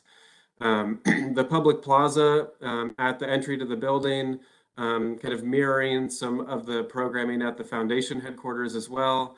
And then you can see the furnishings and planting along the collaboration terrace and art garden on the kind of bottom right of the building there.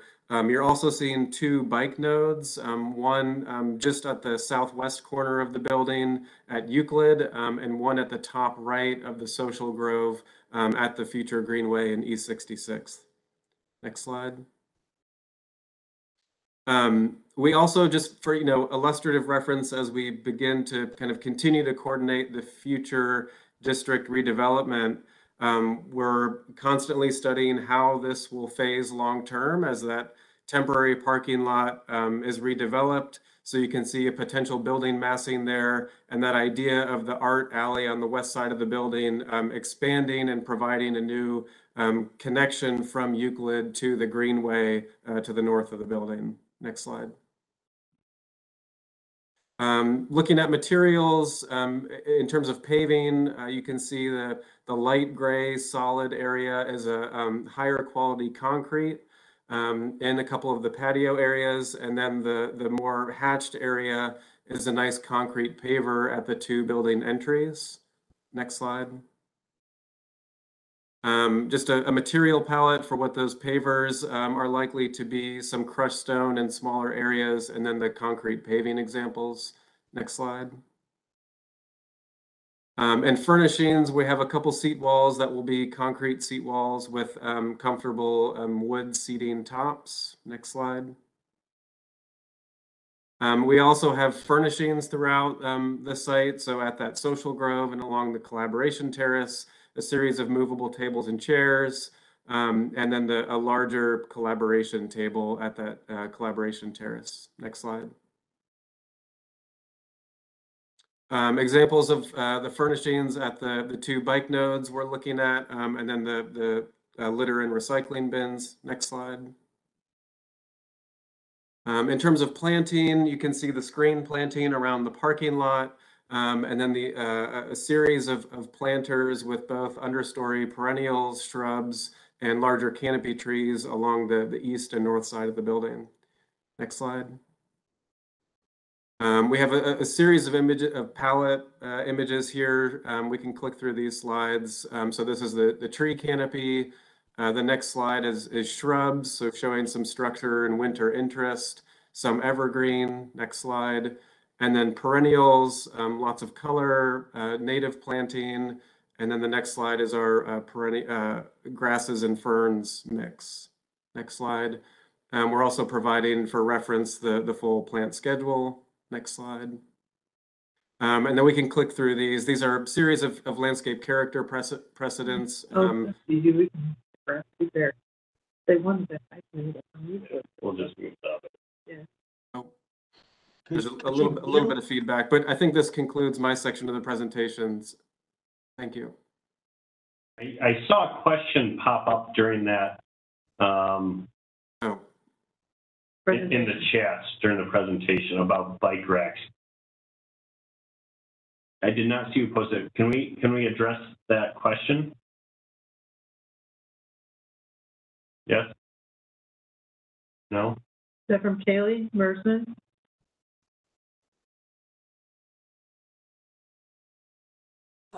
This is Allison Henny. Callie is on a phone call at the moment, but she did put in the chat, sorry about that. Per the zoning requirements, the bicycle parking should be as close to the building entrances as the nearest handicapped automobile parking spaces.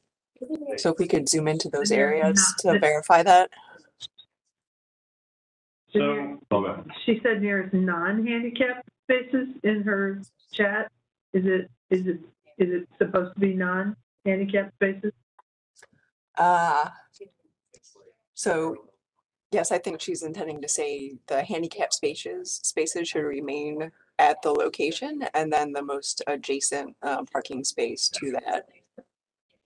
Yes, we're happy to do that. I know that working with the PetDoc committee and the director, we were asked to have a bike kind of node at that art alley entrance. So that would be the main kind of space for that. We do have another set of bike racks off by the Greenway that I think we could talk about how to relocate those closer to those main entrances, and we'd be happy to do that. But just to move on, this is our zoning analysis, and we did receive approval from the zoning just this week, so we're happy to have received that, and thank you. Next slide. Building plans, just indicating all the entry locations for both tenants, exterior kind of street front tenants, and then the main portion of the building. Excuse me, next slide. Floor plans above, just indicating, common corridors as we work through tenants. You can skip through precedent, I believe.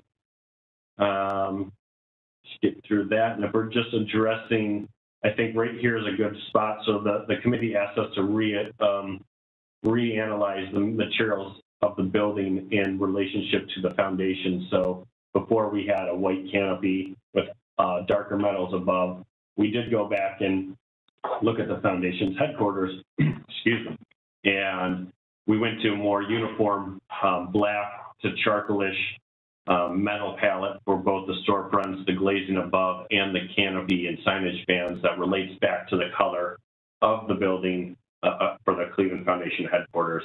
Along with that, you'll see in the renderings as we get to them shortly, we've also taken the approach of using very similar light fixtures on the exterior of the building and in the parking lots that were part of the Foundation headquarters project as well. I think we also trimmed up the canopy and kind of cleaned it up to minimal construction tolerances, which kind of relates against the canopy across the delicate nature of the canopy. And that was really, I think, the majority of the comments from Euclid Corridor. So if we go to the next slide, we'll skip sections. Next slide. Here we go. There we go. That's perfect. You can start to see the metals palette that is more consistent from above to below the canopy and its relationship to the color of the Cleveland Foundation's project across the street. Next slide. Again, you can just see the metals wrapping around, and it does feel holistically, I believe, across the building, a better approach. Next slide, Euclid base, just so you can kind of see that. And then the next slide, which I do want to pause on for a brief moment, because we are asking to come back for signage approval in the future. We are working with the client for the appropriate naming of the building. But I think this west facade, we talked about last time, the mural will also be part of that, coming back for the final mural artwork. The artwork shown here is not the complete artwork, but the foundation is working with both Cleveland Institute of Art and Assembly for the Arts to come up with what is the program. Is it with the students? Is it with local artists? To create that final mural, which will then bring back to the city. And that, I think that's, oh, well, the next couple slides are site lighting, just standard site lighting. We have some existing street light locations that will remain until future phases when the 66th Street is a little bit more complete in their design analysis of the expansion down to the foundation and Midtown Collaboration Center. Again, the lighting pretty much matches the foundation. You can see our spill off outside of our site is not great at all. Next slide. And then the cut sheets, I think the one thing that we'll point out is other than illuminated signage, there are a few sconces lighting the terracotta of the building at the piers only to kind of emphasize the shadow and the texture of the building. Next slide. And then signage, signage location. And then the final slide, which we'll come back with, illustrates the approach for signage, but we'll be changing potentially names, fonts, and specific tenant signage in the future. Thank you. Very, very thorough. This is an exciting project. Commission members, I'd like to entertain a motion for demolition first, then we can move to the design portion. I move approval for demolition incorporating the historic plaque in the new building. And I second. Michael, could you call the roll, please? Anthony, Yes. Downing, Yes. Fluker, Abstain. McCray Scott, Yes. Slife. Yes. Thank you. Thank you. And we need to address the Euclid Corridor Design Review, item number 31, which is what was just presented. Any discussion on that, commission members? No, I move approval. Downing. And I second McCray Scott. Michael, could you call the roll, please? Anthony, Yes. Downing, Yes. Fluker, Yes, I mean abstain, I'm sorry. McCray Scott, Yes. Slife. Well, this is exciting, guys. Good luck. This is right down the street from my house, so this is wonderful. Thank you. Well, thank you all. very much. We appreciate it. Thank you very much. Thank you very much to the whole committee. Appreciate it very much. Okay, let's get back on course here. We have a couple things to get through. I think the next are mandatory referrals. Ordinance number 1144, 2022. Authorizing Director of Capital Projects to apply to the District 1 Public Works Integrating Committee for state funding for the construction of Superior Midway. Good morning, Commission members. My name is Callie Mersman. I'm the Senior Strategist for Transit and Mobility with the City of Cleveland, and I'm here to present on both the Superior Midway as well as the Lorraine Midway. I think we're a few up from here in the presentation. Go ahead, Callie. All right, so as you may recall from a recent Planning Commission meeting, we shared some general mobility updates where we talked about both the Superior Midway as well as the Lorraine Midway. These are two major capital projects that will enhance bicycle connectivity and specifically separated, protected bicycle connectivity across the city. The Superior Midway section is the initial corridor building on a citywide midway cycle track plan that laid out a citywide connection, as you can see in the image on the right-hand side. Next slide, please. This plan established a general center lane typology for bicycle connections, as you can see here, buffered by landscaped medians in the center of the roadway. Next slide, please. The Superior Midway Capital Project will run from the east side of Public Square to East 55th Street along Superior Avenue. Some general concept renderings of what this could look like are shown on the right side. Next slide, please. So the city has been doing some preliminary community engagement on this specific concept over the course of this summer and fall, including engaging with businesses on their access needs along the corridor. We are poised to begin preliminary design and work with a consultant on moving toward construction early next year. Next slide, please.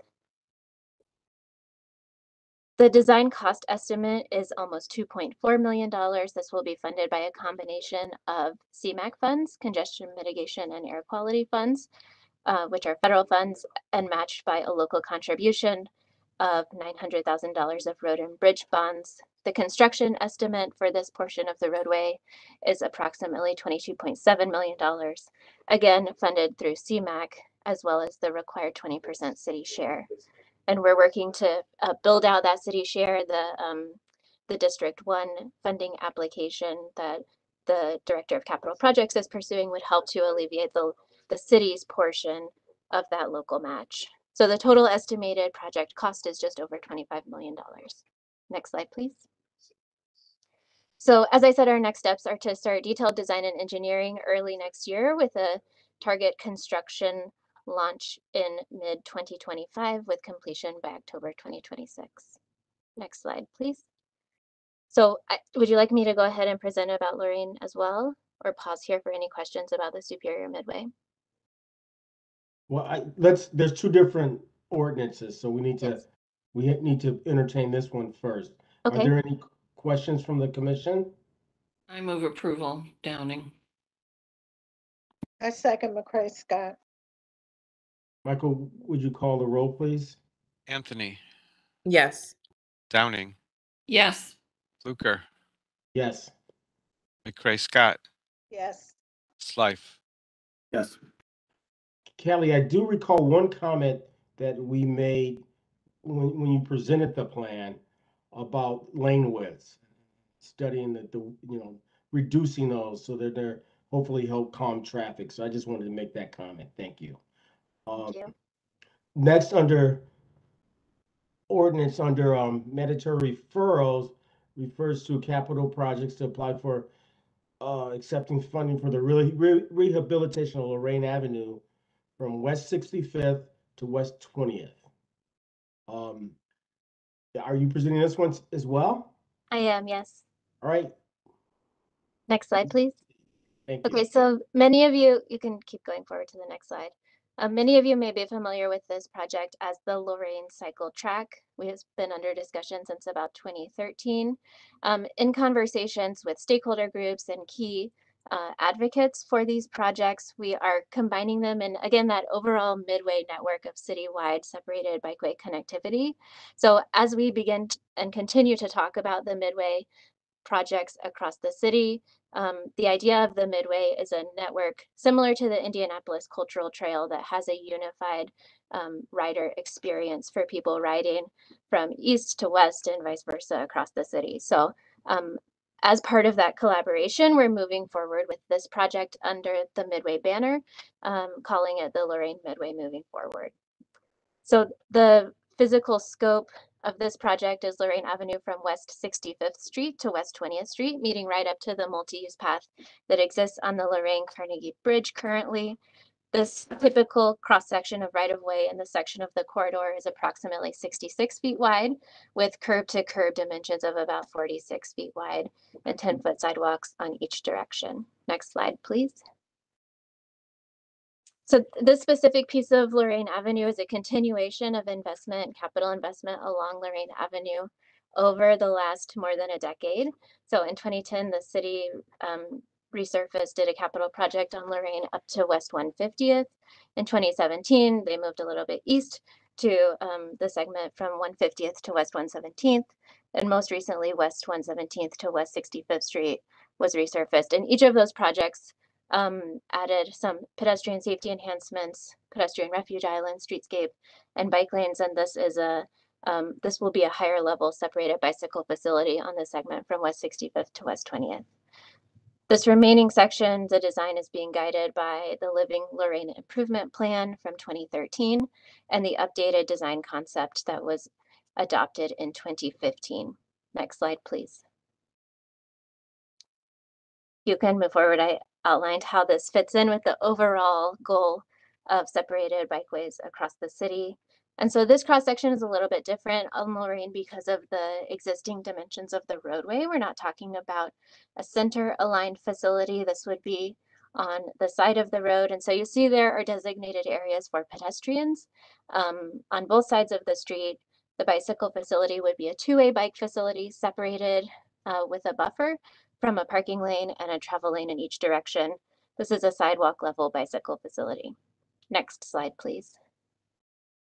And so building on the 2013 and 2015 plans, in 2021, last summer, the city created and launched a project website to collect a little bit more public input and to confirm that this is the direction we wanted to move in going forward. What was outlined as option 1 in that website, again, the sidewalk level bicycle facility, was confirmed as the public desire and direction. And so the design that we're moving into now follows the intent of that configuration. Next slide, please. So the cost estimate for this project is almost $30.2 million. For construction right now, we have about half of this raised. And so this ordinance is embarking on the design process for the project so that we can more competitively pursue additional construction funding. Next slide, please. So the next steps from the city's perspective are to pursue the preliminary plans and environmental documentation. We will be issuing an RFP for design early next year, and we'll expect that design process to go through December 2024. Through that process and that time, we will continue to apply for construction funding to allow us to pursue final design and move into construction. Next slide, please.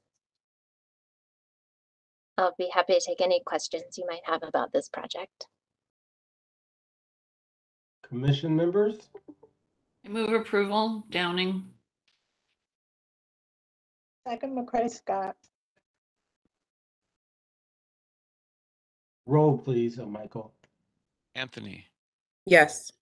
Downing, Yes. Blucher, Yes. McCray Scott, Yes. Slife. Yes. Thank you. Thanks, Callie. Thank you very much.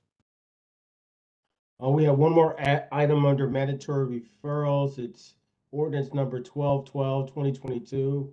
It's authorizing the Commissioner of Purchases and Supplies to sell certain city-owned property no longer needed for the city public use on West 22nd Street to 1869 West 22nd LLC for residential development. Sorry. Who might be here? I'm here, Suzanne DeGennaro, Commissioner of Real Estate for the City of Cleveland. Thank you, Chairman, members of the Commission. I also have the owner, Brian Spear, and his architect, Paul Began, here. So this legislation would authorize the sale of land to Mr. Spear for development.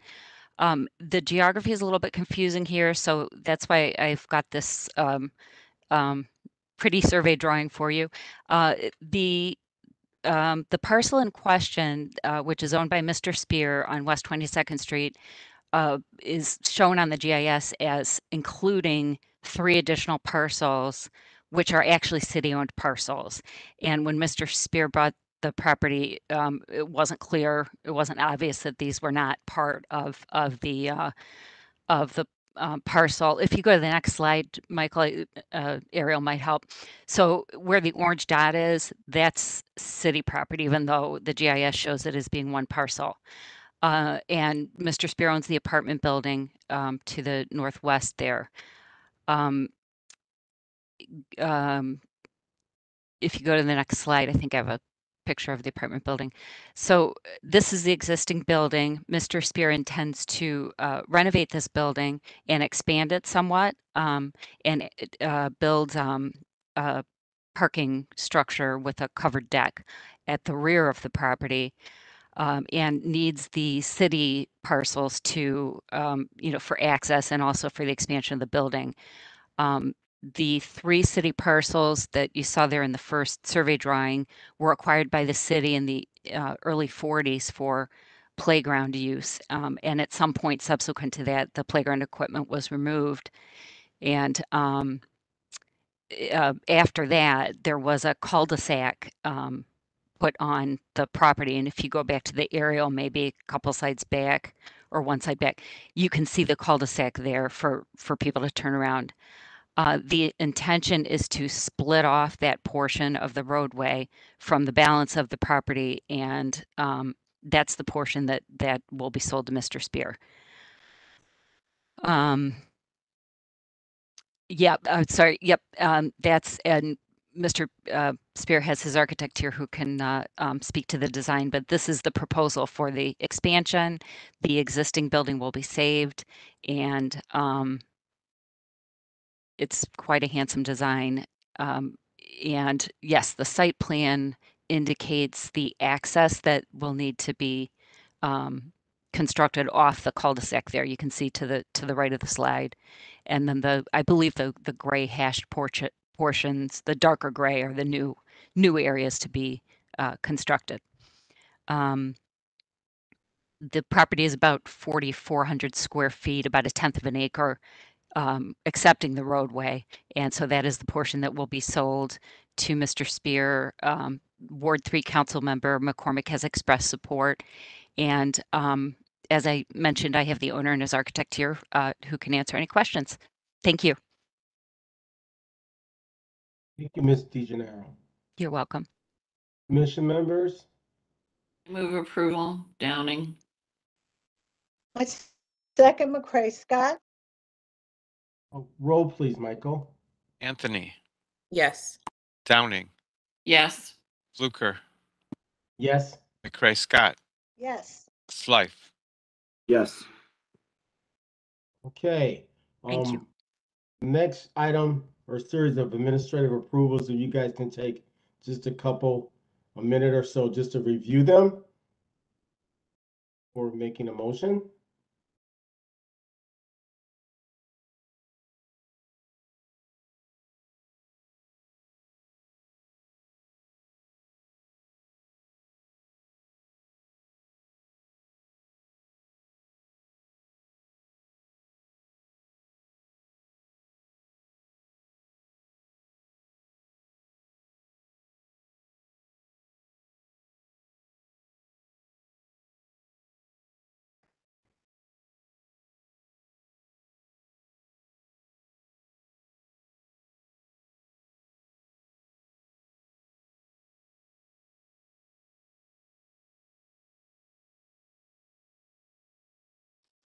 I'll move approval. And I'll second. Roll, please, Michael. Anthony, Yes. Downing, Yes. Fluker, Yes. McCray Scott, Yes. Slife. Yes. Okay, I do have a question for Michael. We have a special presentation on the townhouse code. Is that going to require a vote, Michael? Mr. Vice Chair, this will not require a vote. It's just to give you some background information as to where it's going. It is not entirely complete yet, but Shannon wanted to get in front of you and show you the intent and where it wants to go. Okay, good. So, Shannon, is Shannon here?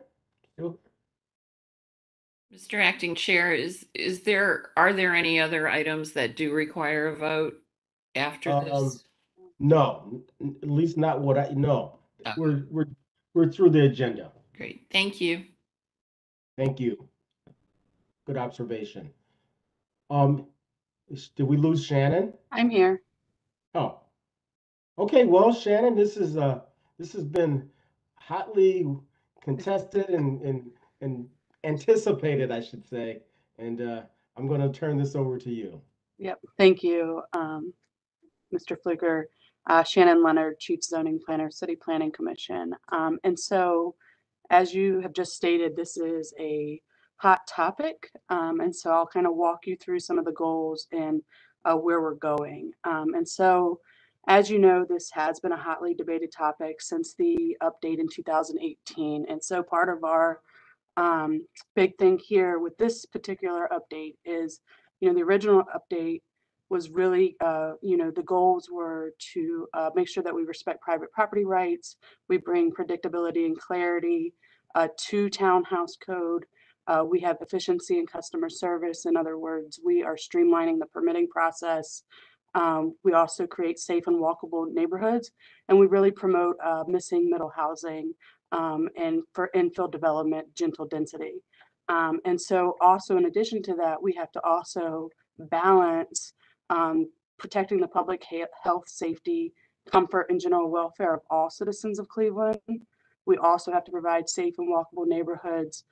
We need to provide transparency for process as well as how development occurs in the city of Cleveland.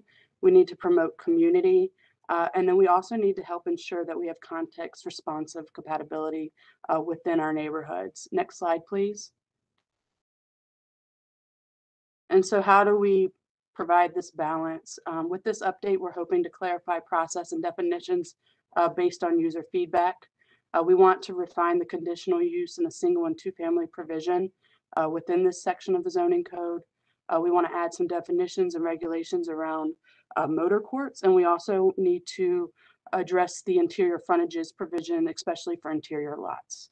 Next slide, please.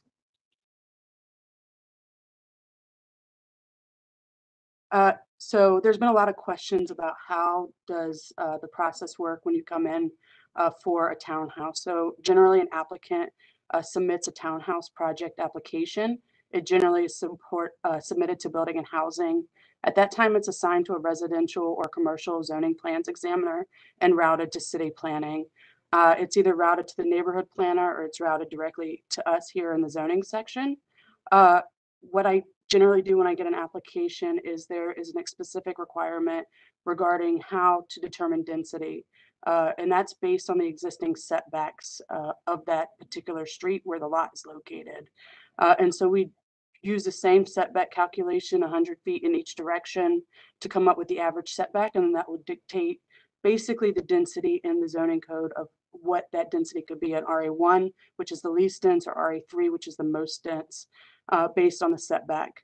And then we review that application under that RA district. At that time, if that application is located in a district less than multifamily, so a one family or two family, we'll schedule them for Planning Commission for you all to determine that conditional use. Once we adjudicate it, we either communicate directly with the applicant and say, hey, these are the areas that you're not compliant, or these are the areas you are compliant.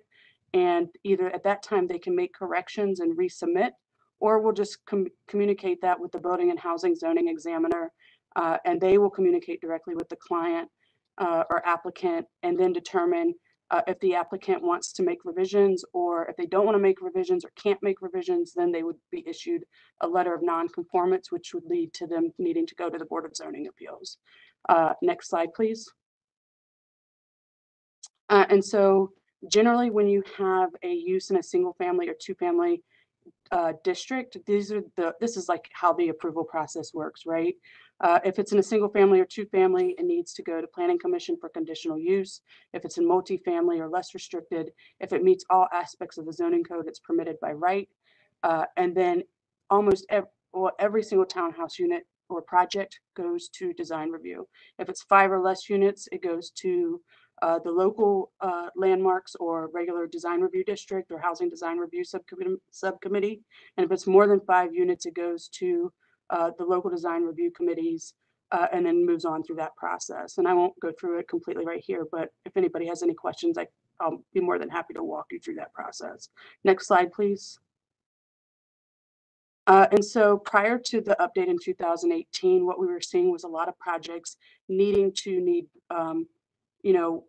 5, 6 variances, and they were constantly, generally almost always approved at Board of Zoning Appeals. And so the idea was with this update was to, really streamline the permitting process for development. Next slide, please. And so under the current code, the way that the reviews are done is they've streamlined the process. The adjudication is pretty simple, not only for our staff and new staff, but also residents, developers, architects. They can also understand the conforming and non-conforming elements of any development that comes through. Next slide, please. And so just quick background, the townhouse code has been changed throughout the years. There's been updates over time as our zoning code is a living document, and it provides that flexibility to update with it as the times change. Since 2018, when this version of the townhouse code was put in place, there's been 25 plus townhouse projects completed or they're under development. There's a little bit more now since this was last updated. Since that time, there's been 0 variances requested, meaning that the applicants have gone back when they have been non-conforming as they have and made the corrections to meet the code as it is currently written. And then we've also had a lot of community feedback, as you're aware. And we've met with different groups and talked to different people. And there's been different articles about it throughout the community. Next slide, please. And so prior to the 2018 code, these were some of the projects that were permitted by right. Next slide. Next slide, please. And then after 2018, we started to see, you know, better projects being developed. And I'm just going to put this out here for all the pictures. This is not to be too critical of any particular development project, but this is what we're seeing here in our community. And so next slide, please. And so this is another example after the current code that was adopted, in which we had West 98th and Lake that's often cited as a good example of a townhouse project in our neighborhoods. And this is really, the reasons for that is the townhouse placement is on the site is tiered. There's an interior courtyard with a lot of landscaping and balconies creating community. And then there's minimal visitor parking at the rear only. Next slide, please. And this is an example also of how, you know, new development can fit in with our historic context of the street. So with the front setbacks and the placement on the site being appropriate, and then the heights of the horizontal architectural features align with adjacent properties. Next slide, please. Another good example is West 58th and Furman. This is often cited by the community. The auto court is interior to the site and not generally visible from the right of way. There's minimal amount of curb cuts. And then there's a pedestrian passageway and landscaping on the interior frontage. Next slide, please. Again, the auto court is interior to the site.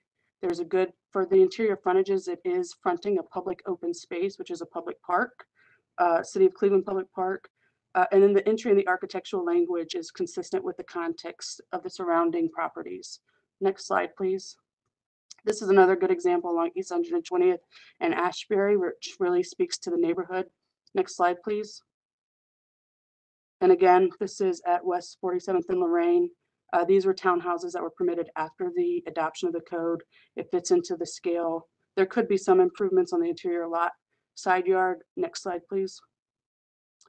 But then there were also some projects that have been the talk of the town, right? They're not the greatest projects. They really exploit some of the problems in the zoning code.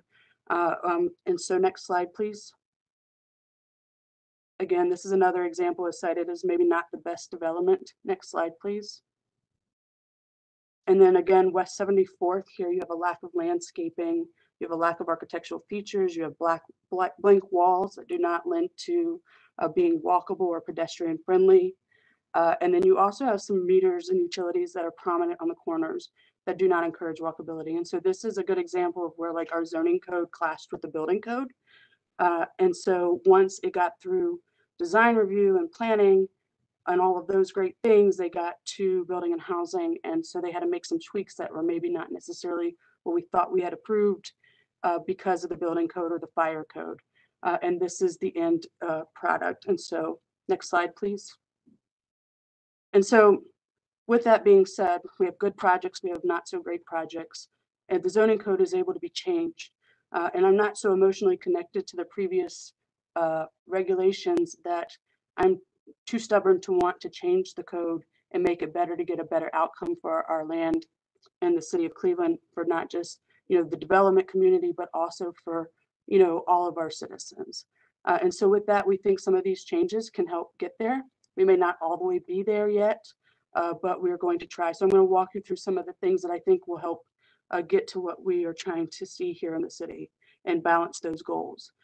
So the townhouse unit is currently defined as either a single or two-family dwelling on its own lot, served by its own exclusive exterior pedestrian entrance and attached to one or more other such units by the firewall or fire separation walls.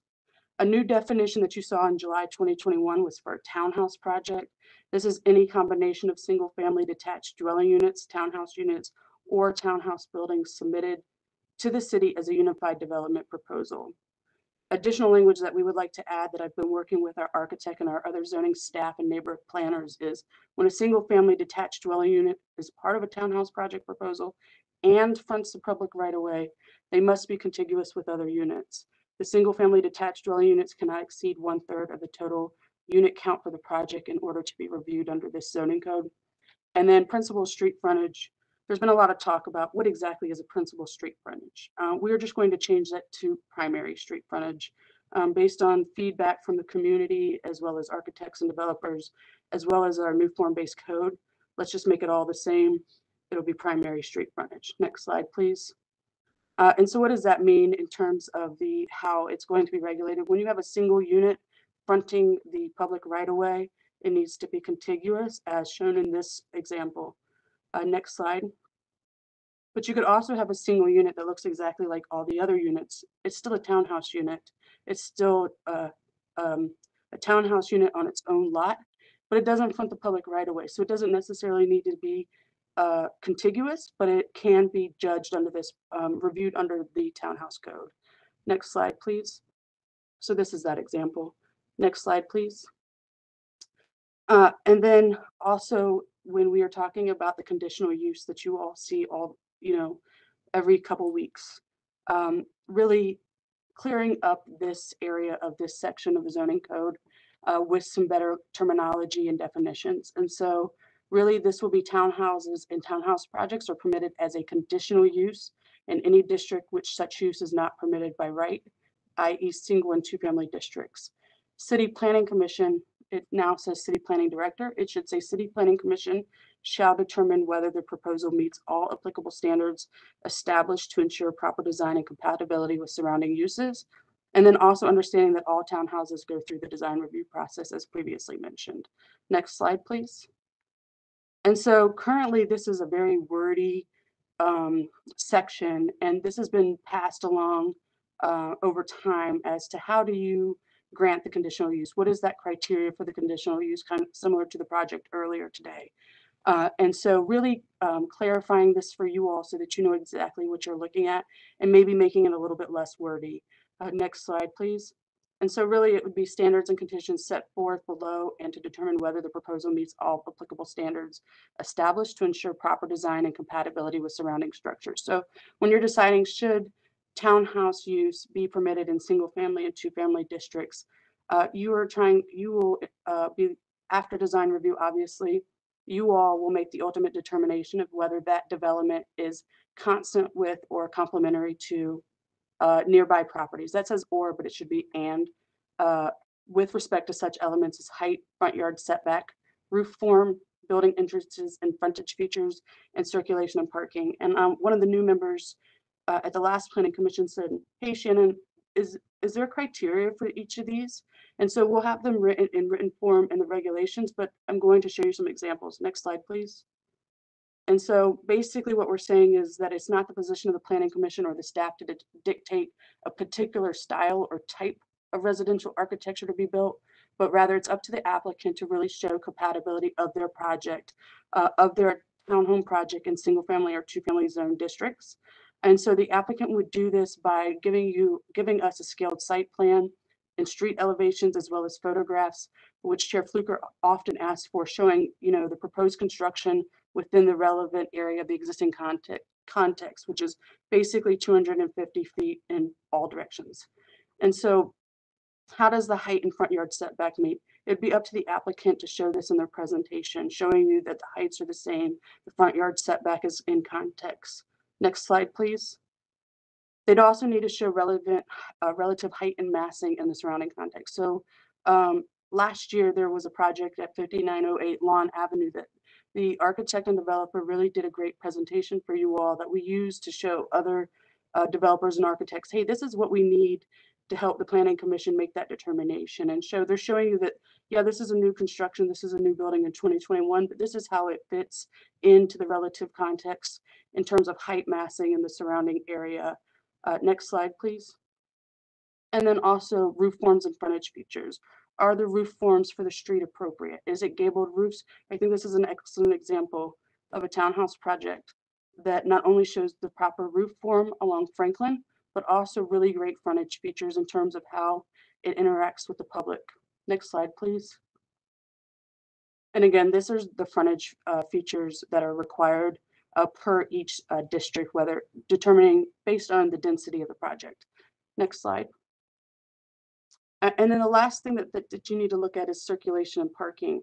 Is there enough room for emergency vehicles to get in? Is there good mid-block connectivity? Is there minimizing curb cuts, increasing the walkability of the area? And so this is another condition of the conditional use. Next slide, please. And so in addition to that, we're adding some definitions. And so it has been proposed for, like, when we're talking about auto courts, because those are not defined, Building and Housing would like us to use the word motor court. So auto court was presented to you back in July 2021 with this definition. They would like us to change it to motor court, as motor vehicle is already defined in the zoning code. In addition, an internal alley is not the appropriate word. Alley is currently defined as from the public right of way.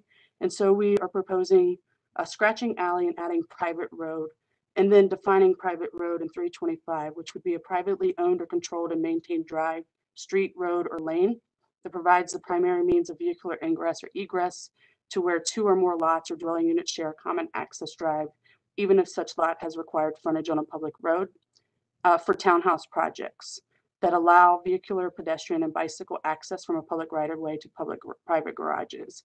Our zoning code currently regulates yards and courts, which is setbacks and courtyards, in 357. And so in this case, when we're talking about motor court specifically for townhouse projects, those court regulations in 357.16 would not apply. Next slide, please.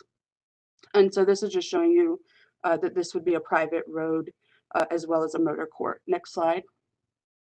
And so some of the regulations that you all have requested us add for these motor courts. So motor courts are where, you know, the pedestrians and vehicles are going to meet automatically.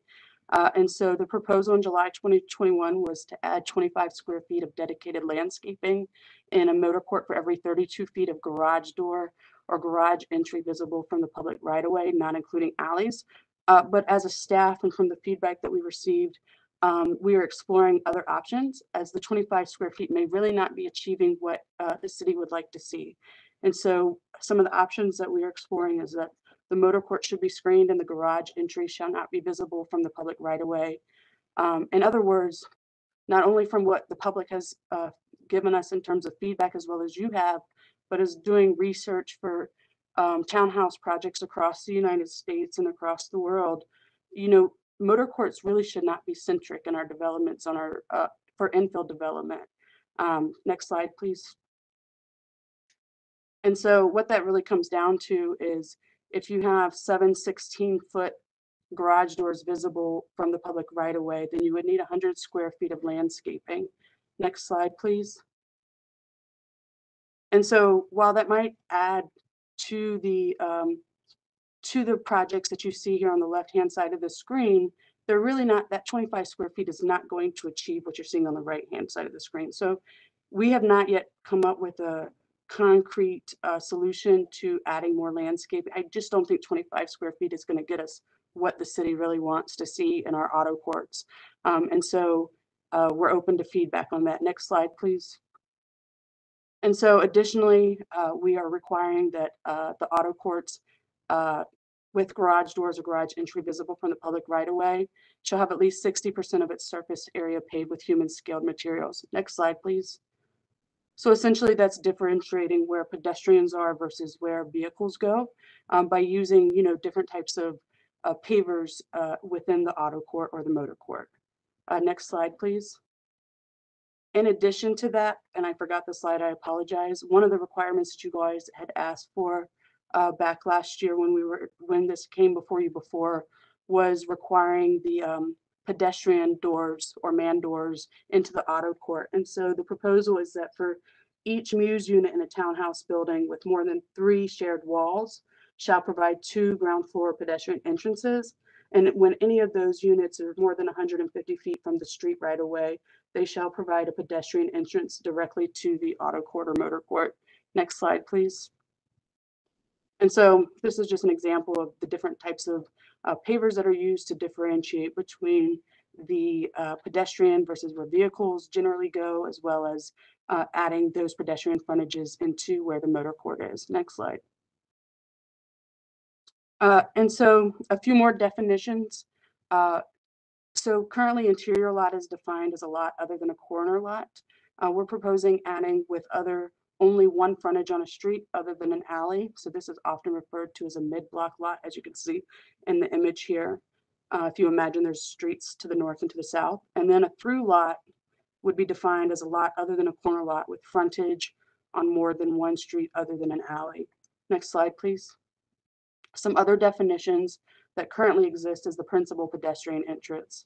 And this is an exterior door exclusive to the dwelling unit that offers a pedestrian the most visible and direct means of ingress into a public right-of-way. And we're proposing adding the term or private walkway. And then private walkway would be defined as any sidewalk or passageway located on a privately owned property. And then adding the term pedestrian mews. This is a privately owned and maintained pedestrian route visible from the street, which provides public access and access to individual buildings and units within a larger development site, and it may be considered a privately owned publicly accessible space for through lots. And then also defining the word mews unit, which is any townhouse unit on interior frontage and whose principal pedestrian entrance is located opposite of a motor court, but fronting a private walkway at the side lot line. Next slide, please. And so this is an example of mews units. And as you can see, these units are fronting the side lot line, and then they have access for a private walkway, and they're considered pedestrian mews. Next slide, please. And so this is one of the biggest issues, I think. While we can talk about the motor courts and how they can be problematic, I think one of the biggest problems of our current townhouse code is that we really accent these interior frontages as well as the mews units. And so from here to Toronto, everywhere I've read, I haven't found any other city that allows these types of units fronting the side lot lines. And in fact, you're supposed to avoid situations where front yards face backyards or where backyards and side yards front the street. And that's really to increase safety and walkability, not just for the new development, but also for the existing context or the existing, especially single family and two family homes.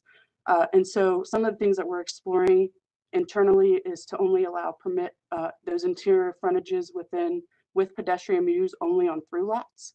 And this is really to promote mid-block connectivity. And I think that's like some of the original intent was that if you could, break up some of these blocks with these, these frontages where you could really activate the passageways and the pedestrian mews and really make it a space not only just for those people living there, but also the public to get through our neighborhoods and make them more walkable. That was the intent.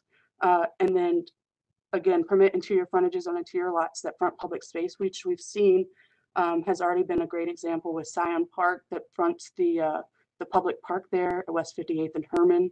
And then the other thing is exploring, well, maybe we can permit these interior frontages in all three districts, RA1, RA2, and RA3, but they need to be set back 10 feet. And that would allow for room for frontage features, for more pedestrian mews and activating that space, not just for private, but also for the public to use as a cut through, and also to allow for more common yard open space for the residents. Next slide, please. And so these again are examples of where those pedestrian mews works out. On the image on the right, that's Scion Park at West 58th and Herman, where they have the space to front a public open space. And then the other project, which allows, it's not really a mid-block cut through, but it does cut through to the public park. Next slide, please. And so the other thing that we want to focus on some of the new regulations is to ensure that the buildings fit within the existing or planned context by providing an appropriate downward transition and scale to lower scale buildings, parks, and open space for either if we continue to allow those interior frontage units or just in general that this is how there should be some step down and some transition when you are next to residents of lower density or in districts of a lower density. Next slide, please. And so that is where we are. The intent here is we've made a commitment to put these changes that we've added onto our website this afternoon to allow for public comment and feedback for 30 days. That time will actually start on Monday and run until January 5th. And then we'll take those comments, make some changes if we want to make some changes, or we think that it's best to make changes to balance those goals that I talked about previously, the community, but also understanding the need for affordable housing and infill developments in our neighborhoods where we have vacant lots, and then go from there before we come back to you all for a vote and to move it through the legislative process. Thank you. Thank you, Shannon. That was very thorough. I understood it, which is scary. But more importantly, I appreciate your intentionality and looking beyond City of Cleveland for best practices. I'm going to open it up for comment. I think Commissioner Anthony has their hand up. Thank you, Vice Chair Fluker. Shannon, thank you. I've only been in 2 meetings, but I can already tell you are extremely thorough and speak in plain speak. So thank you for that, for presenting in a way that encompasses the technical aspects of what is something that's very complicated, but makes it very understandable. So thank you. One of my questions was going to be about the public comment, so you just spoke to that. So procedurally, if you can just help me understand, once the public comment period closes and this comes back to the commission, before it moves to the legislative process, are there any requirements that require for you in the department to have any community meetings to have additional dialogue about the proposed updates? Thank you, through the chair to the commission member. So there is no requirements for us to have public meetings or public comment, but we could definitely explore that before coming back to you. Generally, the Planning Commission serves as the public meeting for these types of things, including map changes and other conditional uses. Thank you so much, Shannon. Council. Any other comments or observations, questions? Just that it was a lot to take in, and I'll be one of the people looking at it on the website to formulate more questions. Oh, thanks, Commissioner Slife. I think it's a great start. I would just like to advocate for in the future as we start bringing more changes to the code, like form-based code, that we allow that period, that gestation period, for lack of a better term, right? Obviously, it's going to have to go live, but being cognizant of the fact that, we may have to adjust things as we go along, even after it's out there, because there's always loopholes in someone's mind, right? There's always a way to work around things. So I think this approach has proved to be beneficial. You have any more comments, staff? Anyone else would like to make a comment before we entertain the next portion of our meeting? Right. Thank you, Shannon. As always, you shine the light on things in a very clear manner. Thank you. I think the last thing we have is the director's report. We got one more thing. We do? Uh-oh. Oh, Adam Davenport, the process. I'm sorry. I'm trying to. Hey, Adam. No, it's all good. This is kind of an informational presentation, just like Shannon's. So I'm looking for some feedback here as well. This is also kind of a long time coming, and under the onus of, or under the purview of kind of, hearing some feedback externally as well as internally, right? So some of these changes that I'll talk about in the next few slides are really meant to bring down our neighborhood planning administration here internally, kind of red tape wise, but also make it very clear and from a process standpoint for applicants who are coming to us for building permits and throughout the design review process. So kind of think about that when I'm talking about some of these proposed changes and streamlining that process. Maurice, you can flip to the next slide. So the first things that we would like to kind of change up front are term limits, attendance policies for the committees. So providing a structure for kind of growth within the committee, right? I think we all really value the members that we have in the committees, but we do want to rotate people through, or if there's open spots on the full planning commission or the full landmarks commission, we would do that as well. All these changes that I'm going to be talking about today are for the local committees, the local design review committees, the local landmarks committees that we have around town in different districts that both the neighborhood planners and landmark staff administer here. So defining some chair term limits as well as vice chair limits as well. Defining a 10-year total for committee members. We have a lot of committee members who have been on for a great deal of time. That's amazing. We very much appreciate their service, but we do want to give a chance to other younger design professionals around town as well, and look to kind of their advice. Kind of setting an attendance policy for members, and then also kind of the appointment process for vice chair and chair. Next slide, please. A big one that we can pause here and talk about, or we can talk about it afterwards, is defining a public comment policy at the local committee. So this is tricky. I mean, this is something that we've been thinking about for a while, but I definitely want to voice and talk about today. What we're proposing at the moment is going with a written based policy for the local committees. So those letters would be submitted in advance, 48 hours of the meetings, where staff can compile those and share with the members. We want the local committees to focus on the design discussion. And I think we want to drive the verbal public comment to either the full commission or towards the Board of Zoning Appeals hearings, Board of Building Standards hearings. Some additional context for that reasoning. These committees are composed of volunteers. Most of the larger controversial or development projects around town are often hosting public meetings, whether that's by the local council member or the Community Development Corporation.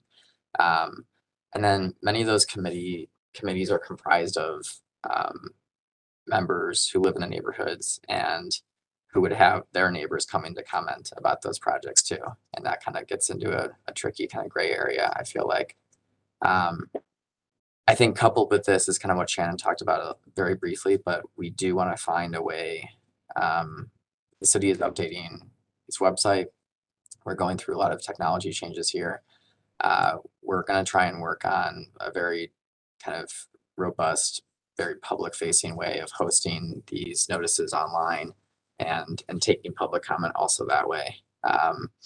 And having like a comment period for larger projects. So whether that's, by a certain scale, maybe it's a unit count based scale or a square footage scale, something like that for mixed use or retail projects that we can kind of set that threshold at. Next slide. In tandem with some of the updates to the committee's kind of process, we do want to host a kind of a quarterly education series for members. And I think we should, if applicable, we could do this with the full commissions as well. Trainings or briefings on some of the policy updates, ethics, like the demolition process, really diving into the language around the urban form overlay or pedestrian retail overlay. We're going to aim to, record these for people who cannot be present, but we want to kind of do a continuing education series for members so they're always kind of up to date and on the same page as staff. Next slide. And then more external facing things, kind of updating the internal documents, right?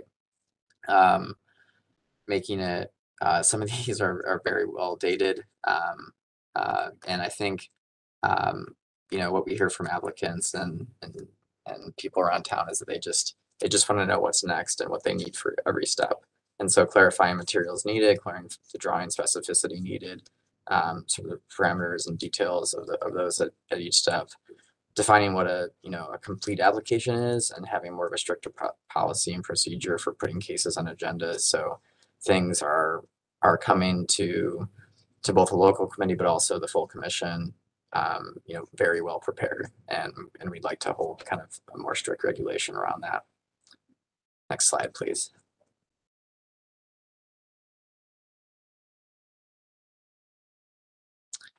And then I think this is one that we've talked about kind of loosely before, has been feedback before, but in the cases of design review committees that are in the same week as Planning Commission or Landmarks Commission, we wouldn't then kick them to that Friday or Thursday meeting immediately. So there's not going to be like a 48-hour period between, the first conceptual review and then the conceptual review at Planning Commission.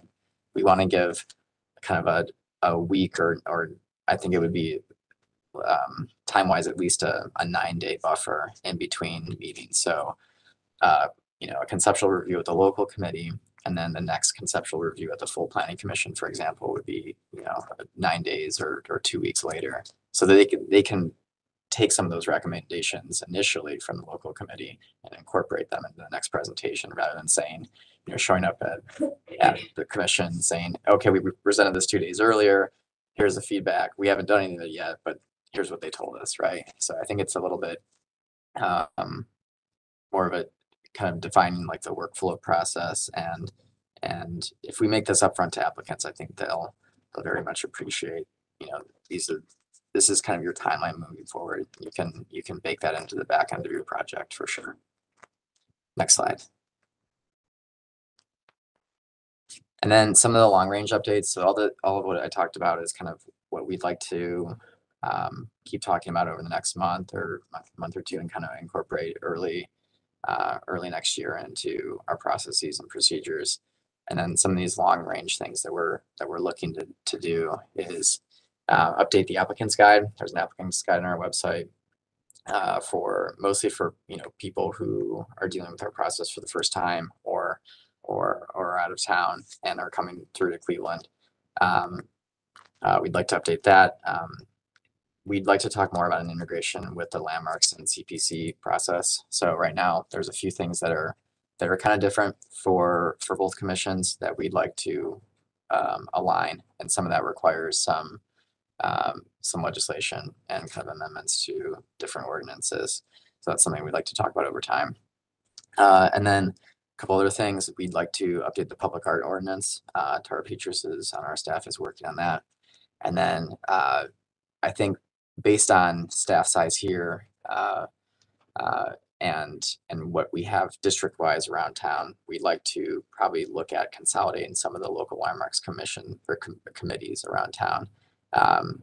They are it's definitely like an administrative workload and burden for our two staff members, Carl Brenges and Jessica Beam.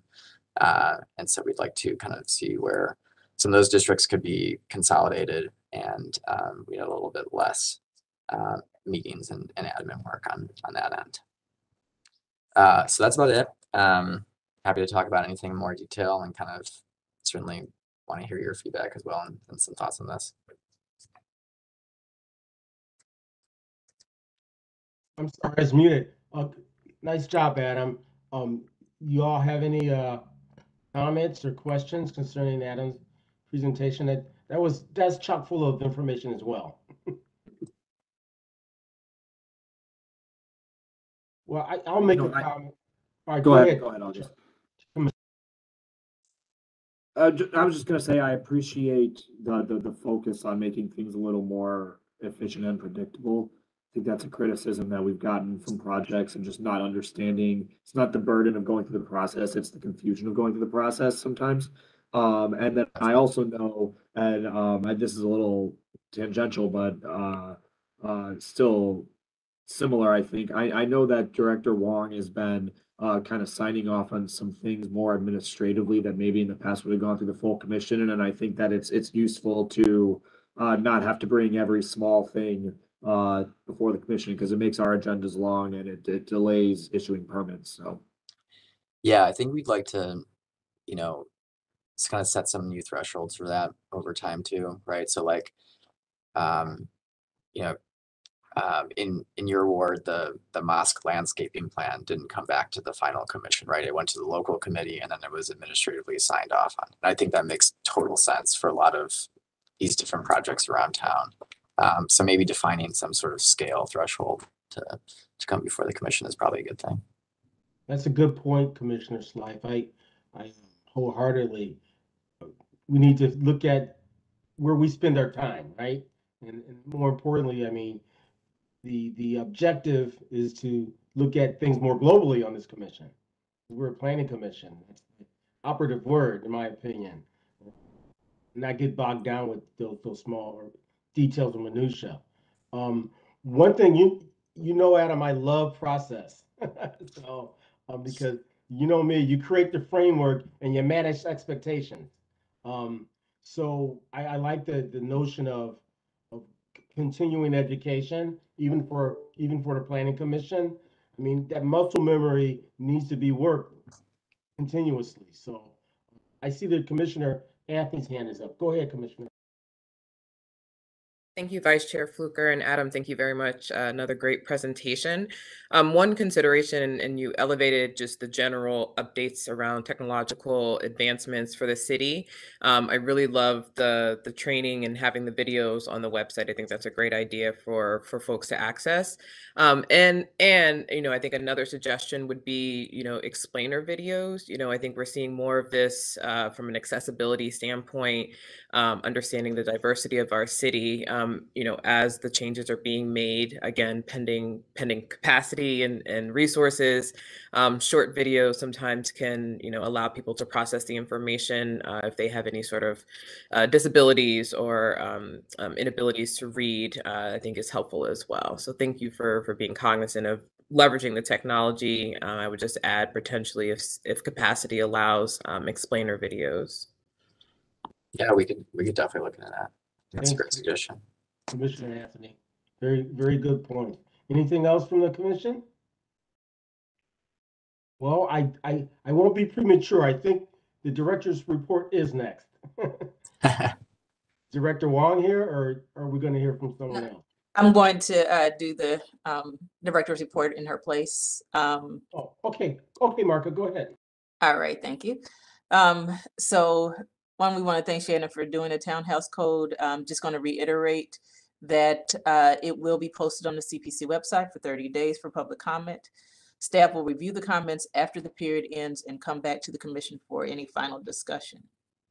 With the commission's green light, we will move towards amending the code through the city council, with city council. Then there's a couple things under public engagement. We completed our 6th and final fall engagement for the North Coast Lakefront Connector. Between 30 to 60 people showed per meeting, and the overwhelming sentiment was to do something. No change was not an option, and there will be meetings in the spring to follow up.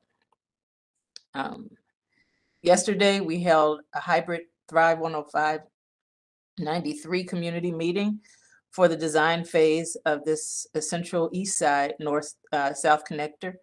Feedback was positive for creating multimodal options. The video will be posted on the Thrive 105 93 website until early January for anyone who wants to submit comments.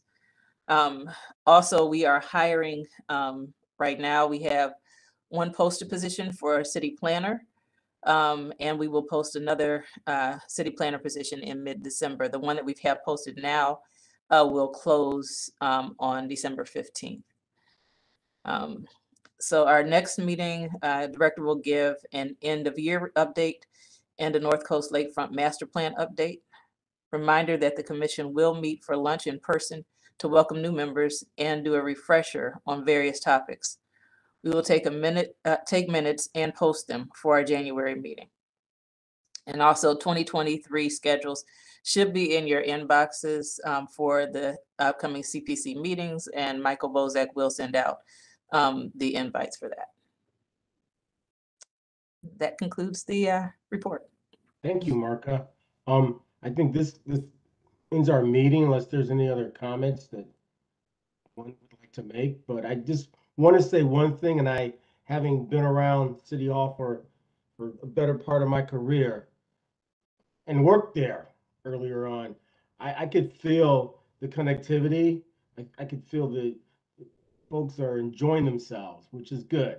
You know, I know that we're all always at or above capacity, but it's good to know that you're supported and there's a path. So I appreciate you guys.